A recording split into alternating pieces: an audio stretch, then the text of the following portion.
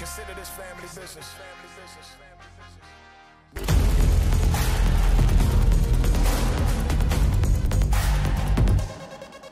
Oh, they're on! They jump right in his head! They found who they need! That's a big shot down! He hooks himself back in! They want it! Kuze's not here, but what was that? It's a pentakill! Go 1-for-1 into Schoenfire, gets slammed into the wall to actually go to Olaf. There's the access shot, and he just pull up with it! He might release the temperactive, but I think on one side a second. Chippy is on an absolute tear right now.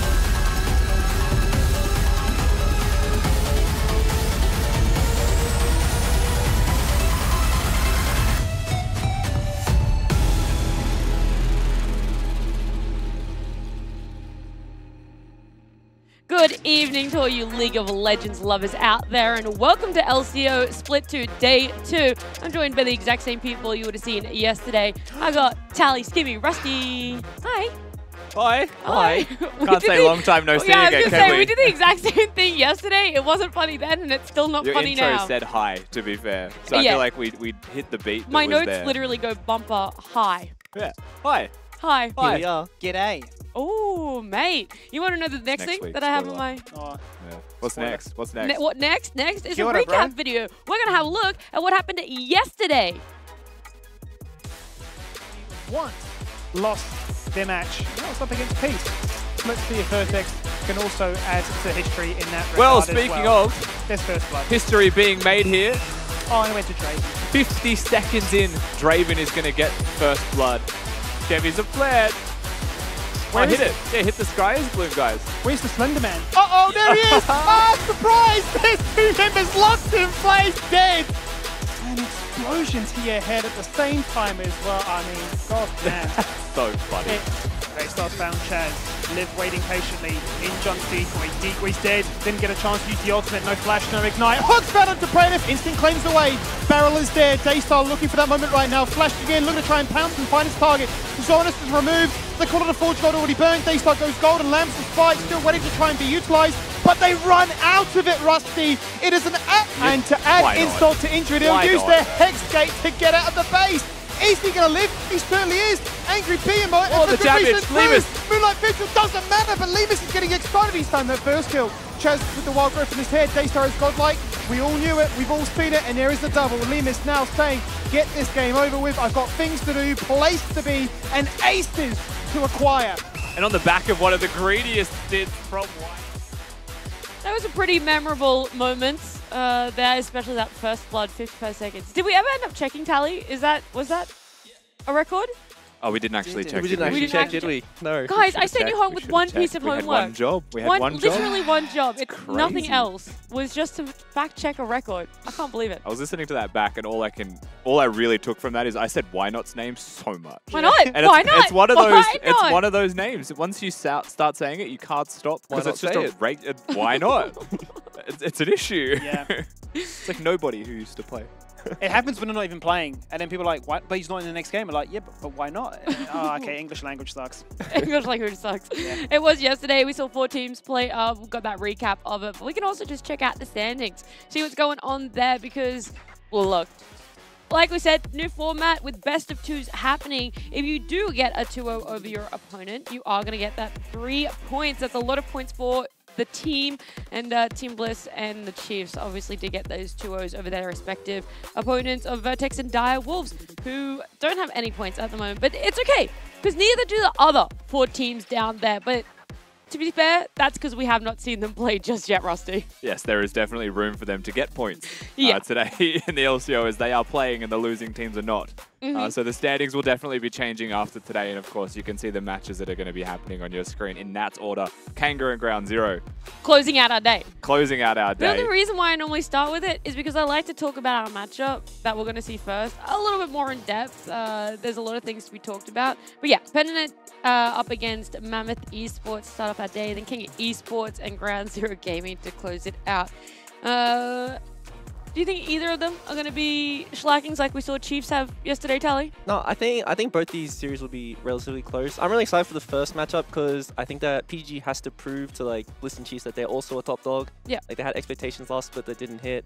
So coming back now, let's see if they can hit that. And Mammoth has finally like put together a I'd say a pretty good roster, and I think that this is their time to prove that like we're here to play. 100%, yeah. I mean, lots to look forward to from this Mammoth squad, and I am excited to watch this first match just as much as you. Yeah. And for the second match, very similar storyline, seeing how they've improved with all this time that they've had off between splits. Yeah. Thanks, Kimmy. Yeah. I appreciate that. I'm Keanu Reeves. I only get paid to say like one word every 10 minutes. Yeah. His contract, he literally put in a clause, will not say more than one word a minute. Yeah, perfect. He's going to bank them all up for when we're casting. Yeah. Yeah. Yesterday we saw... Stop it. Yesterday we saw Nico coming out in O's for the first time in a very long time, Tally. Yeah, I mean, look, there I am.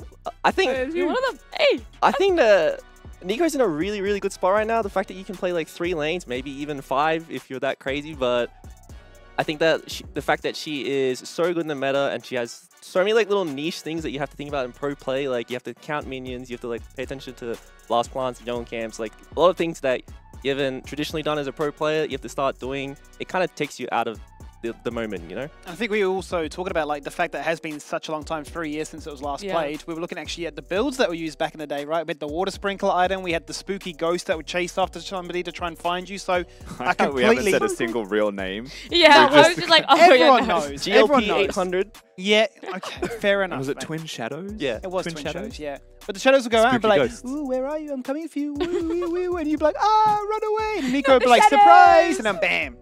But now she's like, woo, I'm coming for you. I'm a plant. Surprise. I'm a plant. All of a sudden I So- get 2 men, two It's all champion just the gang. same.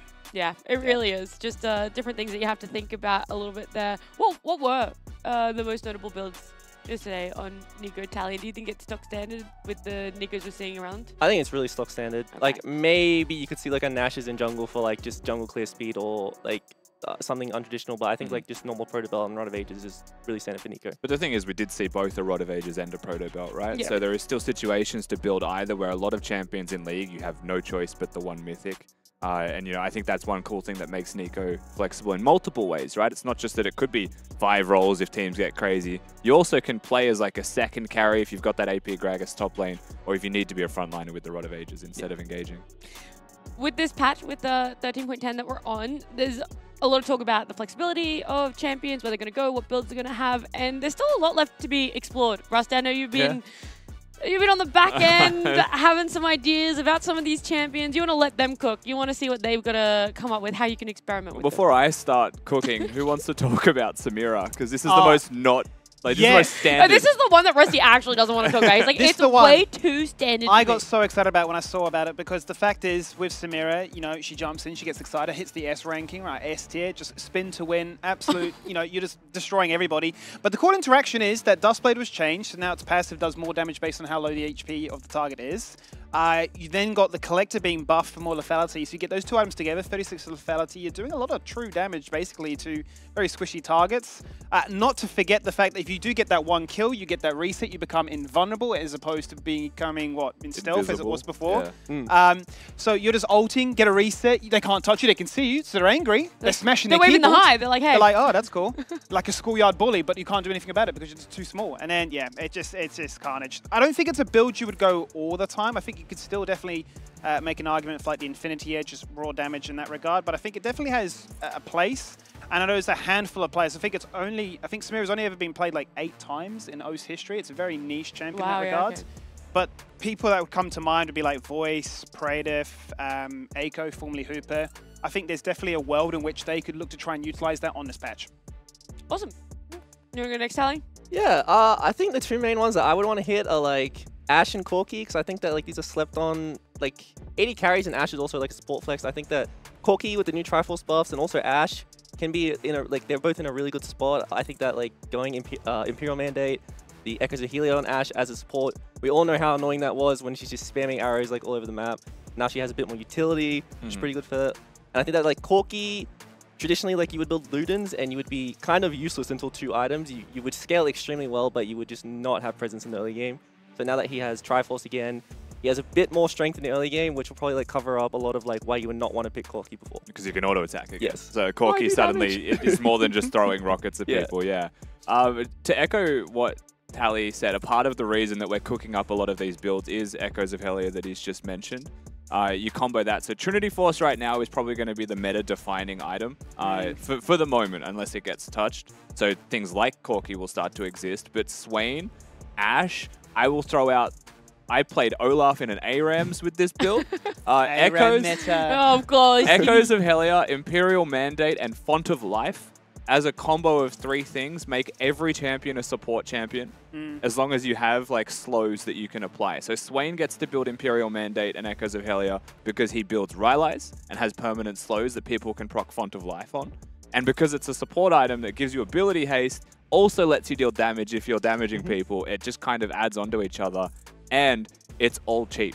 So I would encourage everyone at home, maybe not in ranked, to continue to find these other champions, right? Because the first thing that comes to my mind, and I'm a giant cheese lord in League, is Trundle. Like Trundle support can do all of these things, right? Can slow people down, run Font of Life, run support builds, and be very annoying to deal with. So things like that, the list may grow beyond what we're currently seeing on the screen. As time develops, we'll definitely see that list grow.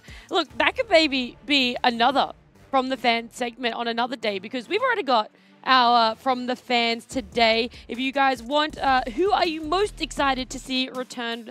And you can send us a tweet using hashtag LCO, and you can show up on the broadcast. That's one way you can ensure that you're getting a little bit of limelight. We have one fan here. The wonderful people from the on-air talent, they make the broadcast fun and entertaining. Also by Panther, because he's the LCO smile. That's true. I cannot argue with the single... True, real based. True, real based. Real Perfect and true. trifecta. Yeah. That's So actually the new based. Triforce right there. Yeah. That is the trifecta. I mean, he's just absolutely hit the nail on the head. I love myself, and I love all you guys. Oh, And I do love Stu. Biopanther. Oh, so much love. So We come much together. If anyone needs his number, he tells us all the time. He tells so us let all know. the time. Getting an Memorise ARAM at game this with him, point. apparently. Another From the Fans. Number 1, at the end, return to the LCO. Number 2, Kevy back for my Chiefs. Number 3, look, I'm going to butcher some of these names. I'm so sorry. Yep, but he said Cutie. Somewhere near the bottom of the list is Rusty and Skimmy. Just happy to be here. Just happy to be here. I'm happy you're here. What matters is we're on the list. You know what That's we what need? matters. One of those tiny little plastic trophies, like, we're here, guys, with participation award. We Thank you for participating in the LCO We were here. broadcast. we do our job. And you guys do a fantastic job of it as well. Something that you haven't really done fantastic in the past, I'll say it, I'll call you out, is your predictions. They've been a bit hit or miss of the times. Twitch chat hacks. I don't know what you want from Okay, us. so They outnumber you. Yeah. production. Twitch chat won last split, but who was second? Who was the first loser? Yeah. Doesn't matter. Yeah, I doesn't wanna matter. know. Oh, here you go. Here's that tiny trophy again. You're the first loser. Oh, Here's your big old fat L. Little trophy friends. Oh, we got 2 trophies by each other. Great, that's good for you. Apparently, production's trying to figure out. They're gonna find it out. Yeah, they are. They are. If it's actually, not look. That any was of a us? curveball out of nowhere. If it's Yeah, not production. us, we're Production screwed. now, like in the back end, they got like their 6 computers lined up, Yeah. trying to do the maths of adding together how The space far control room. Which monitor am down I in the looking ladder at? Skimmy was. Oh, apparently it was actually Skimmy that came second. It's just too easy. It's just too easy. Another day at the office. Do you think you're going to be able to run it back to back then? No. As first loser. No faith. No faith as No. being first loser. We can have a look at our power rankings for this split, because we've seen 4 teams already, but the next 4 that we haven't seen just yet are Pennet, Mammoth, Ground Zero, and Kanga. And seeing where we all put them, it's a bit of a mix-up. You got a mash of where we all see them coming this split. A lot of people do have Mammoth around the 5th place, except for the person who came second to Twitch chat and predictions for that first split. Skimmy's got a lot more faith in Mammoth than the rest of us. Just a believer, just a wild card, really. I mean, I remember when me and Tally were talking about it, he was saying, like, I'm really interested to see where you put your predictions. And then when I told him, he's like, hang on a minute, you're basically the same as me. So I'm actually intrigued by the fact that we are so similar in that regard. And I just had a funny feeling that, Mammoth have heavily invested into their roster. Make some magic. Something spectacular could happen as a result of that one. So, big fan. It's really hard to like predict the bottom 4 just because there's so much like so many new people coming in and so much like unproven stuff like happening down there. So I think that's why it looks so jumbled. But I think that having Mammoth like as a playoff contender is like pretty obvious for a lot of people. What I will say, Skimmy, is looking at your list, having Diabol's 5th, and hearing what Chaz said yesterday in his interview, that they've got a jungler and coach potentially coming in. Oh, it's all, that might be the ruined. biggest clown nose I've ever seen It's of all a ruined. prediction. If those players are who But I this is think the they rough are. thing. This is the rough thing with predictions, right? Is you make them well in advance, then changes happen. You're like, okay. The This is clan week paint one. goes on. Week Yeah. 1 didn't matter. It's week Layer one. 1, layer 2, layer 3. We should do that. At the end of the split, we should see how far off everyone is, and for how far off you are, you should just like add another layer of More clan face makeup. paint, and yeah, so it more actually face, wear the and then the full wig, costume. and then the nose. So if all 8 is wrong, you are a clown. You That are the is full You are clown. a We need whole 8 clown. steps of being transformed into a clown and see who ends up the most I know our clowny. social team would love that. Casting, Prime casting real finals estate for me. in a full cloud suit. Yeah. Someone clip it and ship it, so then we Yes. remember when we do end up at the end of split 2. This is going to be one of those content ideas that just goes out into the wind and we never see it back It's again. the Wouldn't be receipts. mad if it peters off. No, I would be. I will- I want to see Rusty in the full clown suit. Remember when we 100%. dressed up? When, what was it, 2021? And Oh, you did your yeah. Mumu Oh, cosplay, yeah. and I I dressed up as Dr. Mundo. We Oh, did. Like, we run it back. What was the theme of it? It was like I've seen budget that. cosplays. Yeah, budget cosplay. We did budget cosplays. Do you remember that? Yeah, no, I think I And have seen a purple skin and somewhere. Jude's Jude came Shaco. as Shaco, and he had Shaco. the face paint. He literally came as a And clown. Mac was B Timo, I remember. Yes, Oh yes. yeah, that was good. We should bring that one back one time. We should. Bring back the toilet paper, free Yeah. budget cosplay again. Condition, you can't do the same The champion toilet you've done in paper's the coming past. off me, guys. What do I do? You have no idea. I don't even want to get It was into a the back. roughie. Yeah, I don't want to get into the back ends of what happened off screen, off broadcast with that toilet paper when I was doing the interviews back then. But let's keep on moving forward for today. Let's keep on having a look at what is up next because we've got our rosters showing for Pentanet. And who's on that team over there, Tally? Well, we have the standard lineup from Split 1 of Chippy, Shern, Dongi, Violet, and Appy. I think it's really cool the fact that they haven't made any roster moves. I think that it's cool to run it back with your same 5 players. Even though they didn't really hit the performance that they wanted, it's cool that they trust each other and they can work forward towards, you know, a better goal. 100%. I am excited to see this Pentanet grow and develop as a team, right? They are the original roster that made that decision to live in Perth, to scrim against Southeast Asian teams, and they set themselves in how they wanted to play. For Pentanet, however, they did end up losing ultimately, I believe, the 4th place position through Yeah. playoffs. And so I think a lot of reflection needed to happen for this team between the splits on, you know, what did we do that was good? What do we keep? And what should we change to find those improvements? Because I think they can improve the most from their final position, I think, of all teams in Split 1. Do you guys know if they are all still in Perth? Is that a decision that they've decided they'll I believe they're all still in Perth. Okay. I don't know how they're practicing. Yeah. That is Okay. that's Definitely my a big prime interview question. Yeah. Yeah, Tally's already got that one written down. Don't worry about it. beautiful. Yeah, gave him the S tier question. Anyway, their opponents are going to be Mammoth Esports, of course, and they've had a massive roster change, Tally. Yeah, so it's once again, this is like really cool to see Mammoth finally like step into the league and bring like such veteran faces in Bien and De Jong and even returning players in Sully and like such well-known players in Cheon. And we have Teng Si changing name to Hayden. Oh, from Hayden to Teng Si to Hex Splash now. Yes. Thank you. So, I mean, it's just cool to see like a new competitor in the league. So I'm excited to watch them. Yep, we're going to have a look at what the old Mammoth roster was and the new one, so you guys can really see just how much has changed. And it's literally every role except for that mid down there, Skimmy. It is, and I mean, I've been a massive fan of Daljong ever since he, made his introduction when he played for Gravitas. I saw some promise. He's been a big fan of the pocket pick Zoe, which has always been denied away from him. And I think this is a massive opportunity for him now to prove that he deserves to play with this, caliber of a team, really, because his win rates aren't going to look the hottest based on the roster he's been with, right? But you're now surrounded by the likes of, as you can see there, Tien, Sully, Cheon, and Hexflash, all these members that have been in prime positions before. They've either been top solo queue, they've been in top teams, they've been in championship winning positions. So, you have that sort of environment, you become a product of that environment, and I hope that, Daljong as a result can level up.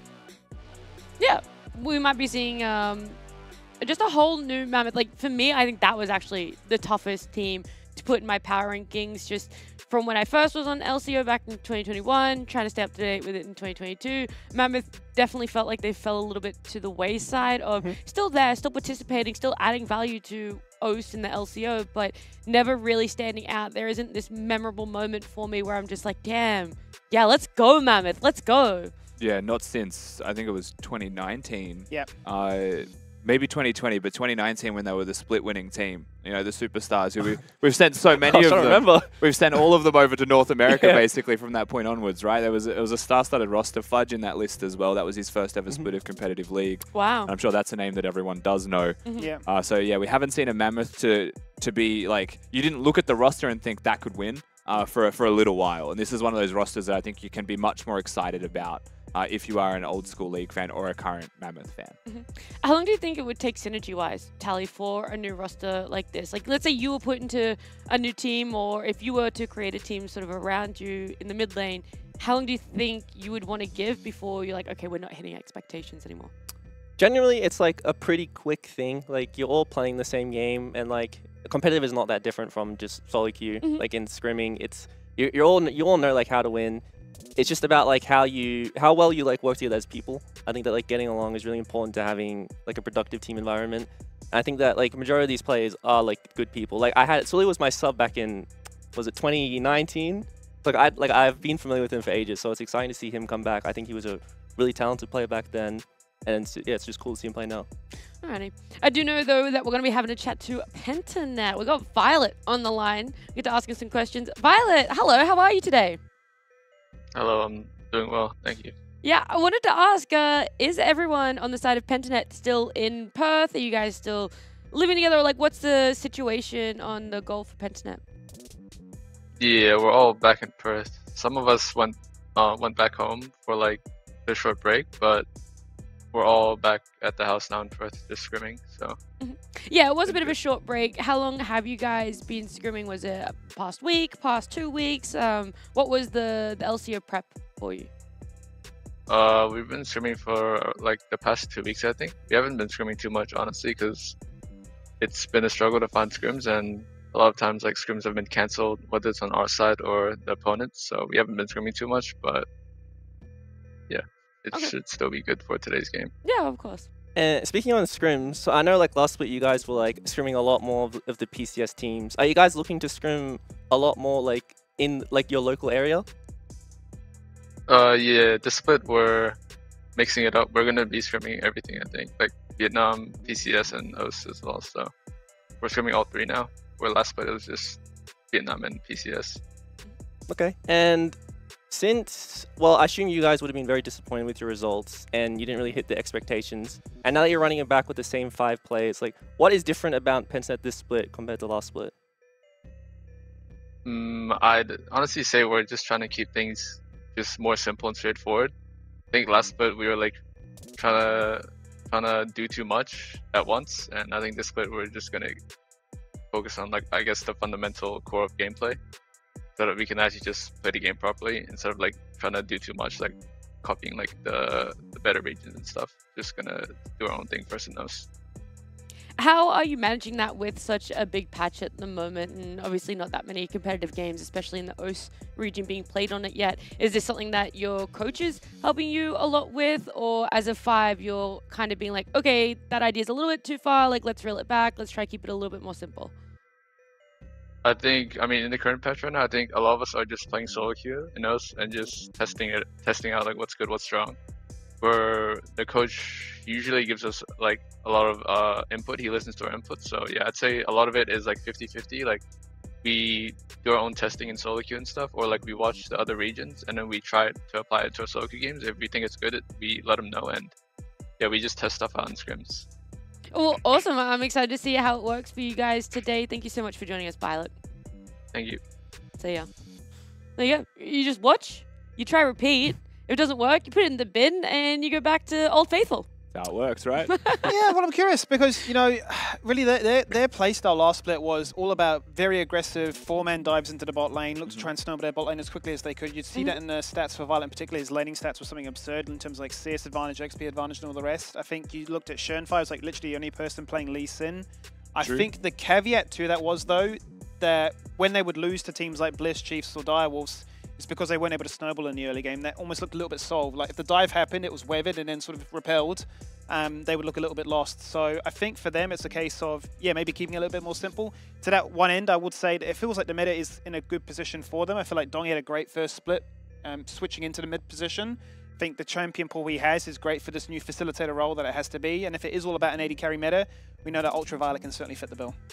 Do you feel like this patch is one that's going to suit them? Do you very much subscribe to what Skimmy's saying about the playstyle, and maybe they actually don't need to change that much from Split 1, and that could be another advantage of having the same roster? Yeah, I definitely agree with Skimmy. I think this is like a very dongy meta, and I think that like, PGG, they do want to be playing like those hyper carry metas with, you know, Superstar Violet. So I think that since he's able to play a lot more of those like utility mids and like Asante and they're carries, but they do everything. Yeah. A lot of these like these CC like I can help the team kind of champions. I think this will fit PGG really well. We also have to talk about Mammoth a little bit more, and we can get some more information about them because we do have Sully joining us here. Sully, hello, how are you today? Yeah, what's going on? I'm good. That's How are good. That's good. I'm liking the energy already. I want to ask, you know, I was doing some research, just trying to look into you a little bit as a player, and you've taken a year off. I want to know, and I want you to tell everyone at home that might not be familiar, what have you been doing in that meantime? How have you been keeping up with Pro League, and what are you excited to bring to this Split 2? Yeah, after I quit from Iron Wolves at the end of Split 1 last year, I did nothing. I played poker, like 24/7, just playing poker. Then after like That is unfortunate. After what? That's it. We'll never know. We'll never know. We will After literally what? never After know. what's next? We will What's never. next? He said, No sorry. one knew. That's no one will ever know. That's the wrong game, mate. Cut him off. You Oh, you talking about anything that was got a to talk about leak? League of Legends? Hang on a minute. Get out of here. Get him out of here. Scum. Terry, his house looked baller, didn't it? No, it did. That was a nice backdrop. Yeah, maybe he's done well in the past year off. We should huh? also probably clarify there's not another Wolf team in our league. Iron Wolves was not from OS. he was competing in a European league, so he left OS in like 2020 and went over to the ERL leagues for that 2-year period. So when he says Iron Wolves, he doesn't mean another Direwolves competitor or a Vertex competitor. It's a bit of a weird homecoming in a way because, yeah, he was actually a founding member of Pensnet back in 2020. So, like, he's come back and his first game is up against his old organization. So I just saw my brain was just like, what if he didn't realize he cut off and he kept talking for the last few minutes? we've all been there. How many times have you muted your mic and you've talked? And I'm just like, this is so why is no one embarrassing. responding to me, Like guys? 30 minutes straight. Have I just been talking to myself? Am I crazy? We Like, bring him back in a minute and we're like, Yeah, can no, you we- say it again? He's like, I don't care anymore. Yeah, we do have him back on the line, so we'll bring him back in. Sully, it happens. It happens. Please continue though, letting us know. We heard up to when you left Iron Wolves, and that was about it. yeah, so yeah, I left Iron Wolves, and then I just started playing poker. Like I wasn't really playing League. I didn't plan to play more League. And then after a bit, you know, you get that like itch to play again. I got like rank 1 in solo queue, quit again, and then I was just been doing nothing playing poker really. And then Mammoth hit me up with a really talented roster, and I was like, I'll give it a shot. Yeah, I want to swear. So You're like, there's absolutely no way that I can skip up on this opportunity. What do you think is probably one of your biggest strengths, or something that you're hoping to prove in the LCO? my biggest strength, I think, is my ability to carry as a jungler. Compared to the rest of the junglers as well, I think that's my standout skill. And I'm just looking to, like, honestly, I just want to compete, have fun, and look, our roster is really good, so there's a chance we can win it all. So I just want to give it my all, and if not, no worries. That sounds good. I love the mindset. What do you think about the meta currently? Because I know you're a really carry-centric player, and like the meta is a lot more focused around like the team fighters and like the gankers, and not so much like pulling out your Hecarim's and stuff. So like, are you going to conform to like what is being played right now, or are you going to stick to your like tried and true Hecarim's? Yeah, look, I'm just gonna stick to what works for me, and these carry junglers, like, I can excel really well in team fights, particularly if I'm got enough resource. So I really back myself in to be a good carry player. Like, if I'm playing some type of AP carry in a team fight, I can 1v9 for sure. So I don't need to 1v9. I've got a really good team anyways. But like, yeah, I'm gonna stick to my guns. I'm not gonna be pulling out much Sejuani or Zach or I don't know, Jarvan. Not my style. Coming back, this is your first game in LCO. You're coming up against your old OS org, Pentanet. Do you think there's a little bit extra on top to prove, to be like, hey, I'm returning, even though they're different players, that's my old org, and I kind of just want to show up and be like, hey, I am better. Yeah, I mean, one thing that held me back when I was on Pentanet was exactly what Tally was just talking about. Like, I was forced to play champs that I wasn't comfortable on, and that didn't suit my style. And so I'm just excited to like prove that, like, maybe if they gave me a better chance, play carried champs when I was on that team, that it would have worked out better, and that I'm going to prove that I am the better carry player. So yeah. Awesome. We look forward to it. Sully, thank you so much for joining us and good luck today. Thanks, guys. See ya. See ya. Nice little insight there. I didn't know that he's a bit of a off-meta jungler these days. He hit the 2 big points for me, because if you actually look at the time he spent on Pentanet, it was spamming like Lee Sid and Gragas. But then if you look at the sort of champions he's really akin to, it is the Heckrooms, it's the Karthus, it's the Dianas, you know, it's the Leas, for instance, right? It's all about, I'm going to carry, we're going to be an absolute team fight menace. 1v9. A little story, actually. Back in 2019 when I was our sub, Spawn every single day would try to get him to play Lee Sin, because it was the most broken jungler and he was just locking in Karthus every single game. I believe he played on stage once and played Karthus, didn't he? Yeah. Yeah. he loved Karthus. If you're going to show up, you may as well play something you want to play, right, Skim? Absolutely. I mean, you can be told one thing from your coach, but sometimes a bit of player power comes into control. Look, I did want to ask, and, you know, maybe as the split progresses and we see what he's pulling out a little bit more, I want to know how much he's putting his foot down. He's like, this. Nope. This. I want to know, like, just how strong that voice is inside him, or if something's going to change over the course of this split. So something to maybe keep in mind of, yeah, just keep in the back of our heads there. But we got our side select for this matchup. Now, we're showing you game 1 and game 2 side select, because if you didn't know, if you're just tuning in, they're all best of 2s this split. That is the format we're adapting, and so the side select is picked before they even come into this matchup. So for game 1, Pentanet picked themselves red side, and game 2, Mammoth also picking red side. What's up with that, Sally? I thought blue side was the pick. pick. You came in yesterday so sure. You're like, it's going to be blue side, blue side, blue side, more blue side. We're going to get sick of seeing the word blue. Well, okay, to be fair, like, there are, like, metas that are developed in your own regions, and, like, we could be seeing something where, like, there is different... Like, we haven't seen any Yumi variety in OS, whereas in the rest of the world, it's one of the best picks. So, like, OS could be seeing completely different champions as a priority, and, like, because of that, we're seeing way more red priority. I do want to say, I think last split also, Pentanet had a big emphasis on red side as well. We saw Chippies would be saved that picks. At times you play at Darius, for example, when you play like Ignite Darius top lane and try and get a cheese kill, and it worked more times than not. So maybe that's just a clear, conscious decision that, hey, we're going to counter pick you. And especially into, like, say, TN, if that is to be the matchup, to carry style top laners, you want to make sure you get the better half of the deal. Also, it's the double tank flex, right? Because they're both top laners. You know, Dongi's just transitioned to mid, back to mid, I should say. But like, while he can play the Ahri, he could also just pick Cassante first, and they'll never know which lane it is. So there's a lot of flexibility there. We've got the checklist going down of everything we need to do before the game's going to start. Def and vote. Do you guys want to help me point to it? I was thinking this time we could do it this way though. I could start with this arm and then this way, and then Skims, you got to like add your arm on top of Tally's, so it looks like one continuous line all the way to where they can do the fan vote. You ready? You gotta line up your elbow with his hand. All right, like this way, and then put your other arm. A laptop on. Yep. And then Skimmy, you have to, and then just keep pointing. Keep pointing, and then Rusty's got it for us all the way out there. If you guys want to do your def. I was trying so hard to get you were. And I was like, and Tally's like putting in no effort. He's actually like leaning further away. He's like, Skimmy could have done it. He's tall. You can make it. You can make it. You can make it. You're not done. Thanks. Yeah, you guys can put in your vote there. You can do. You take that back. Okay, I'm sorry. I wanted to see you stand up. I wanted to see you put a little bit more emotion to that one, Tally. Take that one back. You put your dev and votes there, and we can see where all of us talent have put our votes, where we think this one's going to be. Oh, right now, myself, Max, Skimmy, I think it's going to be a draw in this best of 2. Did we all? Okay, yeah. We actually all went we were for all a draw. the same yesterday, and we're all the same right now. You guys copying me? Oh yeah, I actually. Copy us? I walked into the breakfast room and I was like, whatever Tally puts, put me down. And then game 2 is whatever I had. I believe is what you said today. No, I actually did pick myself for game 2. I think I went the complete opposite of everyone. You know what? We'll talk about when we get there. 3 choices. What's the opposite? Did we all do the same thing again? I think you did. No. I don't know. Crazy. Like I said, we can talk about it when we get there. But right now, I think it's even split. Is it because, you know, Pentanet did fall a little bit short last split, Skimmy, and we don't know the full power of this new roster in Mammoth? I think it is a little bit of both. I think it's, there's a known quantity just to how good Pentanet can be, but at the same time, you're unsure just how good Mammoth are coming in together, how much acquired synergy there is from the very get-go. Well, you can keep on talking, Skimmy, because I know Champ Select is ready. Beautiful. Let's do it. Let's jump into the first game of the night as Mammoth start on the left-hand side here. And they're going to open up their accounts with a few different bans. We were talking about some of the bans that were must-ban last night, and those were the likes of, you know, your Milios, your Zeris, as well as your Maokais. A few differences here today. Yeah, we're still going to see the Milio, but so far we haven't seen a Zeri.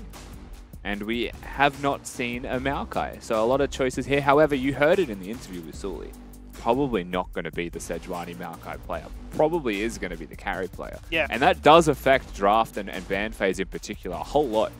Makes things a lot easier for Tencent in regards to their bans if they don't have to get rid of 3 must-ban champions. Zeri, of course, is going to go. Milio is going to go. Maokai is that last remaining 100% ban rate champion from yesterday. And I don't think this should be a surprise to anyone. No. Because it is an AP champion that can go in the jungle. And while it is flexible, it is an AP champion that can go in the jungle, Skimmy. So Suli's going to be happy. Yeah, I'm sure they'll be having big discussions between himself and Dajong as to who gets to pilot that one going into this game here. If the Aphelios gets locked in, that continues the 100% pick rate on the champion. It's a little bit too strong, and Violet's going to guarantee that, much like Praetor yesterday, if you give them the champion, he can do wonderful things with it. Perhaps partner with a Lulu nice and early, and you've guaranteed that this is your bot lane, and this is the way you want to play. Straight into the Kha'Zix. So something that we did talk about yesterday was banned away from Forever. In his debut game from Vertex is actually going to be available to be picked by Suli. Yep. Go straight towards the Assassin. So keep in mind here, Kha'Zix has a lot of kill threat, a lot of carry potential in the game for sure, and can just pull apart a carry and remove them from the game. Could pull out an Enchanter, right, and one-hit this Lulu. But at the same time, Lulu's a shield champion that can actually stay quite healthy and stay alive. And now they've picked the Graves, can couple quite nicely with the Graves pick as they move around as a 2v2. So it will be interesting to watch how this Kha'Zix plays out. I'm very excited to see it work and to see Suli cook as he moves around on the rear. And to the point about the Kha'Zix, I'd love to see a Serpent's Fang, especially if you are going to be going into a lot of shields. Certainly a champion that can find a little bit more value compared to, say, a ranged character instead.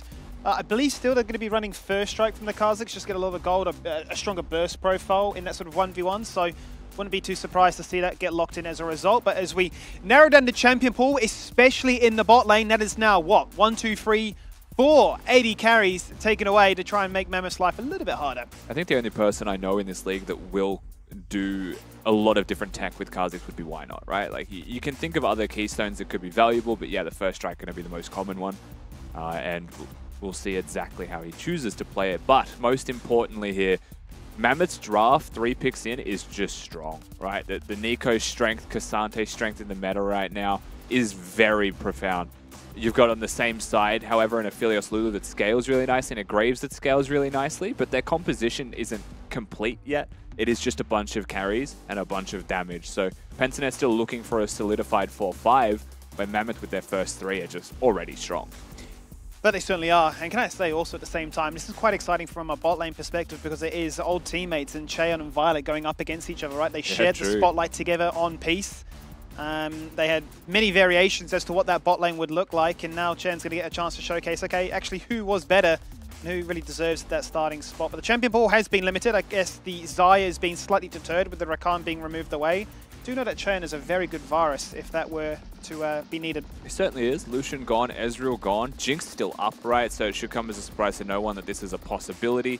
And a champion that I guess we should just continue to mention, even though no one knows Xiania has picked it, is that Yuumi. Still going to be up and available at any point. Yeah. And Enchanters are still logical choices in most comps, but we mentioned this yesterday, Skimmy, and just to quickly reiterate, Jinx can work in most compositions by just getting excited by hitting zaps and ults, and start getting those auto attacks off with Rocket and just pot shot, right? Get excited. You don't necessarily need the support of your team or an Enchanter if the composition allows you to still get damage off in fights. Bliss did that very successfully, and I feel like Mammoth are taking a page from their book with this comp. And I agree, and I think Pentanet have a few good tools to try and deny that first reset for the Jinx, especially with the Wild Growth, as well as the Frozen Tomb of the Lissandra, right? So, deny the possibility of Jinx getting excited could certainly be a way for Pentanet to, win a potential front to back. I'm curious to see how they round out this composition as to why Red side was that much of a priority. Of course he does. Of course he does. It's a chippy special, isn't it? It's a chippy special in 10. You can see the smile on his face once that got locked in. He knows what he's against. When you verse chippies,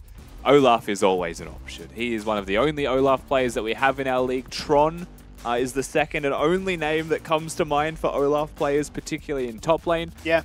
So it is all chippies all the time right now. That Malphite pick could have worked though. I saw that Malphite pick and I was like, I don't mind that. Lissandra's kind of the centerpiece of their composition for me now. If you think about Pentanet's overall 5v5, how is this going to operate? Olaf can flank. Absolutely, Olaf kind of has to flank if he wants to team fight as a top lane Olaf and get onto the carries, right? Nico can't ult him, Nautilus can't stop him, and they are a bunch of CC-oriented tanks in top lane and support, right? So he has got some tools that some of the chippies have spoken about. He's a big fan of versing with this Olaf pick. But they don't have crowd control that isn't a purple weapon or a Lissandra, right? So they're really reliant on being able to attack the right people to get this done, right? Purple Gravitum ultimates from the Aphelios or just a huge Lissandra engage are going to be, I think, the key tenets of a successful fight by the side of Pensinet in this game. I think to your point then, target priority is going to be of the utmost importance, right? Vision denial with, smoke screens and all the rest to try and find what you're after, get the angle and get the position to, battle between who can get that reset first, between, the frozen reincarnations of your opposition or, Jinx is running around saying you can't catch me. So here are your two compositions. Here are the new looks for both of these teams coming into this one. A completely rejuvenated Mammoth side, you'd have to say, as Pensinet have stuck to their guns, stuck to the 5-man squads, and have loaded themselves into the Rift to kickstart a brand new campaign here. Best of 2 affair with a chance for us to jump back into the Oceanic Pools League. That's right. We may have changed the acronym of our league. But the culture stays. The culture remains the same. Of course, we will get through this pause as quickly as we possibly can. Not the way we want to start our day either. At what point does tradition get marred with superstition in that you need these pauses? Otherwise, it just wouldn't feel like a split. You get dependent on them. Yeah. Like a weird pause-based, like Stockholm Syndrome. Like, why have there not been any pauses? What's going on here in Australia today? I can't play my best unless I've disconnected at least once. That's true. Don't think that should ever happen. If that does happen, we've got big issues. We've definitely been Stockholm Syndrome. We've got big problems to address. More than the internet. And that's a problem enough for a lot of people. Let's return to your point from beforehand. So you mentioned from the side of Pensinet that there is a big absence of hard control or hard CC to try and find those picks. Generally speaking, which composition, I always like to use the term ease of execution. Would you say that favors one team more than the other? So ease of execution's an interesting one in this game because you have to remember that the comp that Mammoth have is a Nico composition, which has to usually be quite creative to be successful. Kha'Zix as well. While there's a lot of W evolved Kha'Zix out there that I think is quite simple, I don't know if that's the preferred evolve pathway anymore with a lot of the nerfs that have kind of come across to that. I still think it's an option. I still think it's perfectly fine in certain situations. And then the goal is going to be to basically kill someone so that Jinx can carry the team fights and get excited, right? So as we get into this game, you're expecting a lot of creativity from the whole top side. I didn't include Cassante. While it's simple in ID, you still want to get good ults off. You still want to isolate carries. If they get those flanks, they get those picks, we get the Jinx excited, then it's really easy to play for Mammoth, but the creativity will still have to be there. The setup will still have to be there prior to the execution from them. So it's this weird, like, I don't know which composition is truly easier to execute when a Lissandra and a Nautilus kind of fill the same role for each respective team, right? There is still an engage tool that will exist. I think I'd rather be Mammoth's comp, though. Well, that's why I ask, because I feel like Mammoth have so many flanking tools that maybe you get a little bit too lost in the source where there's nobody actually with chain anymore. Everybody's coming from different positions on the map to say, hey, we've got the jump, we've got that, that one-shot potential. We might have to hold this conversation depending on what happens here. Dajong is in mid lane while there's only 3 members of Mammoth here. Pensinet with a late invade, we'll see them. It is a very late invade, and Schoenfire's the first one to jump on it and get things started. Next Flash is able just to use a hook against the wall to jump out to safety, but Schoenfire is going to keep that red buff entertained despite its best attempts to try and reset back to its position. They're going to leave back to lane, so Sully actually finds himself in a 1v1 here. Junglers will see each other, and look at the chaos from Hex Flash not wanting to go to his lane. He flashes the wall. Yeah, he won't use a Hex Flash, he'll use the real one, that's for sure, as Schoenfire is in trouble, forced to burn a flash of his own, but leaps across the wall as Sully commits the flash of his own! And it's a welcome reintroduction back home for First Blood. And Pensinet.gg commit to the late invade, but they don't commit to the play. They leave Schoenfire to the wolves, and they go back to their respective lanes. And Mammoth, they're closer to the action, they're closer to the play, and that's all it takes. Schoenfire gets punished massively from a team-wide decision on a late invade that was executed incorrect. Yeah, it certainly was. Where's their crowd control? And no hesitations, once again, the big thing for me from Mammoth. You know, you saw that the Nautilus was like, I'm going for this, we're making it happen. Same could be said then of the Kha'Zix, instantly jumping across into the Dragon Pit. We will get this kill, I will become fed. And it is that concern for PGG, the one I'm hoping to see evolve throughout Split 2. What happens if they don't snowball the early game? I mean, it's something that's going to have to be looked at in this game, to be certain. With a lot more difficult of a clear for Schönfire, but mainly the reason for that is just more money into the hands of Sully. Gets to start his clear, do 3 camps if he would like, and have bonus 400 odd gold there, as well as having won that smite fight. He's in a very comfortable position for himself. Also, I believe, dodged the ward that was placed at level 1 on his Raptor camp, has gone from his red side straight to the blue, and might just find himself thongy on the reset to stop him from getting that base off as well. Getting very active on the map right now. If this is a 1v9 jungler who said as much in his interview that that's what he wants to do, you have to always watch Sully right now. Absolutely. It's always exciting to see, you know, those carries come from different positions, especially when the meta can be so defined as that this is the way the game must be played. But teams decide this is how we want to deploy ourselves and find that success. Still continued aggression in the bot lane, as is to be expected when an Enchanter goes into a hook lane. Happy copping a bit of a beating here. Certainly true. Does still have the potions, however. He still has 1 in the bank, so we'll be able to stack that up. Hex Flash used by Hex Flash. I think he's intentionally trying to make us annoyed having to say that all the time. 100%. Given that it is a feature in League of Legends. Either way, he'll use his namesake. And it's constant pressure onto the Lulu. One of the best ways you play this lane out as the Nautilus is try and stop the Lulu from having a free lane. You get just enough health away from that Lulu that she doesn't want to step up and make these constant trades, then the hook champion can kind of go toe-to-toe with the ranged, annoying enchanter. If not, then they just keep priority, they keep pushing, they whittle your health bar down slowly but surely, and you start to get pushed out of the lane. So you can see constantly being proactive, you know, using the Hex Flash now that it's on cooldown or available.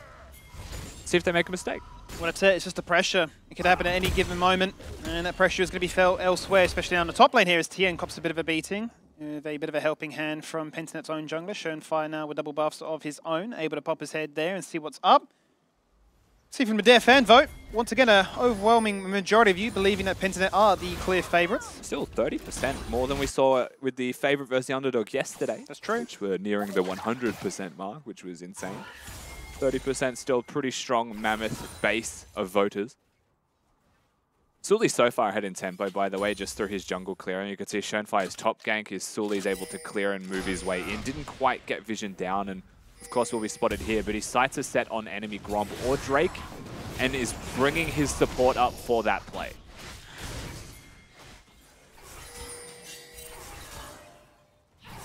Into the mid lane we go then. Make sure that this wave will crash. And then have the freedom to rotate, roam, and do as they please. Level 6 is there now, coming across the board for a majority of members. That does mean that Mammoth with priority can go for this very first dragon. Not a whole lot that Pentinet can do to respond. Shoved them bot as well as mid. First dragon will go the way of Mammoth. And you know, one thing we should really look at as a whole when we form check this new reinvigorated roster of Mammoth is, I'll hold the thought. Oh, the thought indeed. All-out mode happens as Tien looks to try and be a bit of a gamer. He's going to get flashed away from by Chippies there, knowing that he could have been dragged right back. Yeah, well done from Tien though, of course forcing both summoner spells out. Chippy's not running the teleport in this game, should be noted, which is why he's able to flash away. You see an Olaf flash and you kind of do a double take for a second. You're like, why does he have that? That's weird. They usually run Ghost, but he does, he has both. The thing that I wanted to just reiterate quickly, Skimmy, is Dajong, the only remaining member of Mammoth from Split 1. Yep. A player who we've always kind of looked at in the Mammoth roster and the Gravitas roster prior and thought, like, has got potential, right? Has got his signature picks, has had some big carry moments, but has never really had a winning squad. This is the first time you would say in Dajong's entire career as a pro player where he has a squad where he is, the word isn't the weakest link, but doesn't have to be the star of the show. Correct. Right? Can just be a facilitator for his team. And his role in the meta right now for mid is very much centered around that. So I'm very curious to see how he goes as a hook connects. Certainly does connect, and Violet's in a lot of trouble. He's going to go for that preemptive cleanse. Chompers were down, and a lot of damage has been laid down as a result of that one. It is going to be Mammoth's bot lane that comes out ahead by a massive margin. Look at the health pool trading. Now Schönfire is forced to rotate bot lane, knowing that, or predicting, you'd imagine that Sully shouldn't be too far behind. Yeah, so far so good as the lane is concerned for Mammoth in this 2v2. Happy and Violet, they've had some push, they're being pressured, they're up in farm. But you've seen a lot more active movement from Hex Flash around the map, which may be a part of why it is about a 1 wave difference in CS overall. The Dongy hard pressured in mid lane. Once again, we've been seeing these Nikos just relentlessly push. It's one of the biggest strengths, of course, of the champion, is the Q just annihilates waves. You press E through it, and then suddenly it pops multiple times. That Pop Blossom just one-hits creeps. Suddenly you have to deal with it. You have to spend mana just holding on. And then you're getting harassed at the same time. Lissandra wants to stand in the wave to throw her Q through it. Gets hit by Nico's out of lane. Yeah, it's frustrating, right? Because there's a massive range discrepancy between both of those champions as to really what they can contribute in the laning phase. On vision. On a lot of vision. Certainly is. Mammoth looking to try and make it 2 from 2 from these very early game objectives.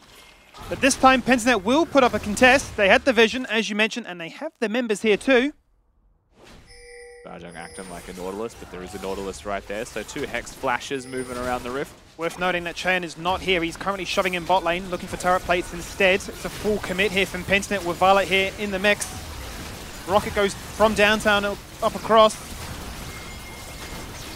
Would they look for the steal? It seemed crazy. They should be quite content with a Jinx getting fed for free. Ooh, the hook goes out. The hook does go out, and that does force the flash. Instantly, Sully is decimated there by Dongy. Chippies turns around, hits the Ragnarok mode and says, what on earth are you doing? You're taking a 4v5. Pentanet get the Herald, they get the kills, they get a whole bunch of money. And I think the idea from Mammoth was a delay fight, right? To let bot lane just win. It could be 3 plates, it could have been 4 plates, potentially just going into the pockets of Chaeyon, but once the hook missed, there was no other tool. This comes all the way back to draft conversations on how do you engage, right? You've got a Nico, you've got a Nautilus. So why is it that the engage is going to be a Kha'Zix jumping onto an Olaf when there's a Lulu right there to shield him and ult him and keep him alive? You do not have enough isolated damage just yet for a bruiser like that. And the Nautilus hook wasn't going to be there to help. The Nico's not going to be positioned to help in that situation either, because neither of them were the ones to start that off. Just a little bit too much, perhaps, from Mammoth, as they still won through bot lane. Well, it certainly did. Not to mention all the turret plate gold, but the Carl is soon to be cashed in as well. Only 10 stacks to those remaining, but it does certainly even out the bot lane, given the fact that Violet was fortunate enough to pick up 2 of those kills and now finds himself with a bounty on his head. And that's the sad part, right, is Mammoth kind of opened the door for that trade to be really advantageous for them. The amount of money that those plates were worth is equal to the kills that Violet got, and they have the Herald to be summoned on their jungler ready to go. So the opportunity is there for Pentanet. You can see it's like 600 odd gold to 1,000 gold difference. That can get equalized in one good play, potentially by Pentanet, but it is Mammoth still looking. It is. It's a false flash. It's a hook. It's an isolated kill attempt this time onto Schönfire, who's forced to run away. Whoa! Growth is like 5 seconds away. They've made it picture perfect this time. Violet. But across the wall goes Violet, flashing into action. Finds himself a double kill. Receives the ultimate. Make it 3 now, Rusty. We're looking for 4. It's only 11 minutes in. He'll be denied it. But my god, Pentanet are doing damage. I think a Lissandra passive ends up stealing the kill away from him, but fantastically done by the Aphelios and the Lulu. They wait for their cooldowns. Top lane is going to have a little bit of a biff in a 1v1 as well, but another fight that Mammoth choose to take, and another fight that Pentanet walk away with a very fed carry. Flashes forwards. It's the Graves they take the play towards. Still takes a while to actually get him down, so the Jinx has to flash forwards. And the Jinx flashes forwards into a Lissandra ultimate that has a purple weapon Aphelios just around the corner. And so those kills come across extremely quickly. And just like that, Violet has the confidence, has the Lulu ultimate off cooldown at that point. I mean, Mammoth went all in on that 1 kill and they were made to pay. Yeah, it's back-to-back fights now. They've had some pretty dire consequences. And the fact that you can give somebody of the caliber like Violet 5 kills only 12 minutes in on a signature pick like this, He's already come back to laning phase with a Storm Razor and some change. There is the Gravitum, there is the ultimate. 2 members rooted in place. Pounce upon his head. They need that bounty, but the red weapon is leeching. It's surviving, but the shutdown eventually goes the way of Chen. That's where you need the gold to go. Zap will not be enough. The shield will prevent it, but third time lucky. But that was still really good from Mammoth, right? As an overall trade, you take that. You've got your first strike money into the pockets of a Kha'Zix. Jinx getting these kills as well. And Tyron is still going to be a very prolific feature in this game. It is ultimately becoming a battle of the carries in bot lane. There are carries everywhere in this game, but those are the two that need to stay alive. And you've seen what's possible from Mammoth when things go right, when they get those kills, when they find their target and find their mark. This is going to be a very interesting game for the next couple of minutes. These objectives become more important. These items start to get completed, particularly on these AD carries. And Starjung is, of course, a minion.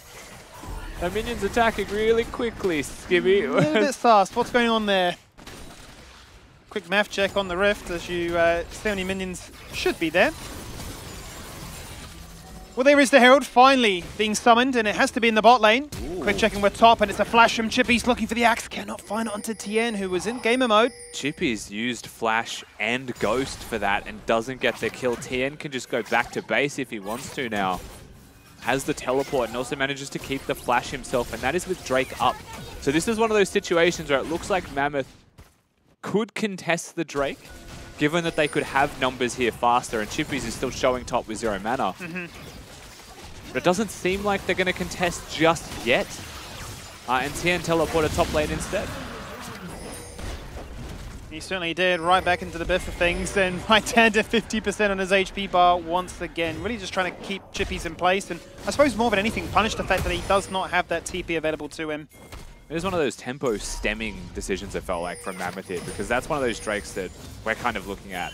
Ghost Blade's done for your Kha'Zix, item spikes are there as well for your Jinx. If you get a flank angle from a Cassante, ult or no, is going to be a factor, and they would have numbers. But they choose not to take that fight. Protracts the game just a little bit longer, now going to be 1 Drake apiece. It's nice to see top laners fight, isn't it? It is. A lot more exciting rather than just force the farm and say, well, if I leave lane, I lose lane even harder, and then it's not a pretty picture. But those item spikes are starting to come in through, as you already mentioned. Ghost Blade by both junglers. Difference in the bot lane was the Storm Razor versus the Kraken. Difference between what do you want? Squishy damage, a bit of movement speed boost, or the ability to shred through some rather tanky targets. It feels like the Kraken Slayer is there to one-tap the Olaf, or the person that gets caught, of course, by the Nautilus and the rest of his team. Also note that I think this is the first time we have seen the Ghost Blade purchased since the changes to the items. It's an energized item in a sense now that at 100 stacks you become an absolute monster for 3 seconds of DPS with bonus lethality that is an insane amount. And so assassins can even do serious damage to tanks every single time that it procs for that 3-second period. Yeah. Which works really nicely with both First Strike and Kha'Zix as a design. Not going to be a Duskblade that makes him invulnerable though, so is still quite killable.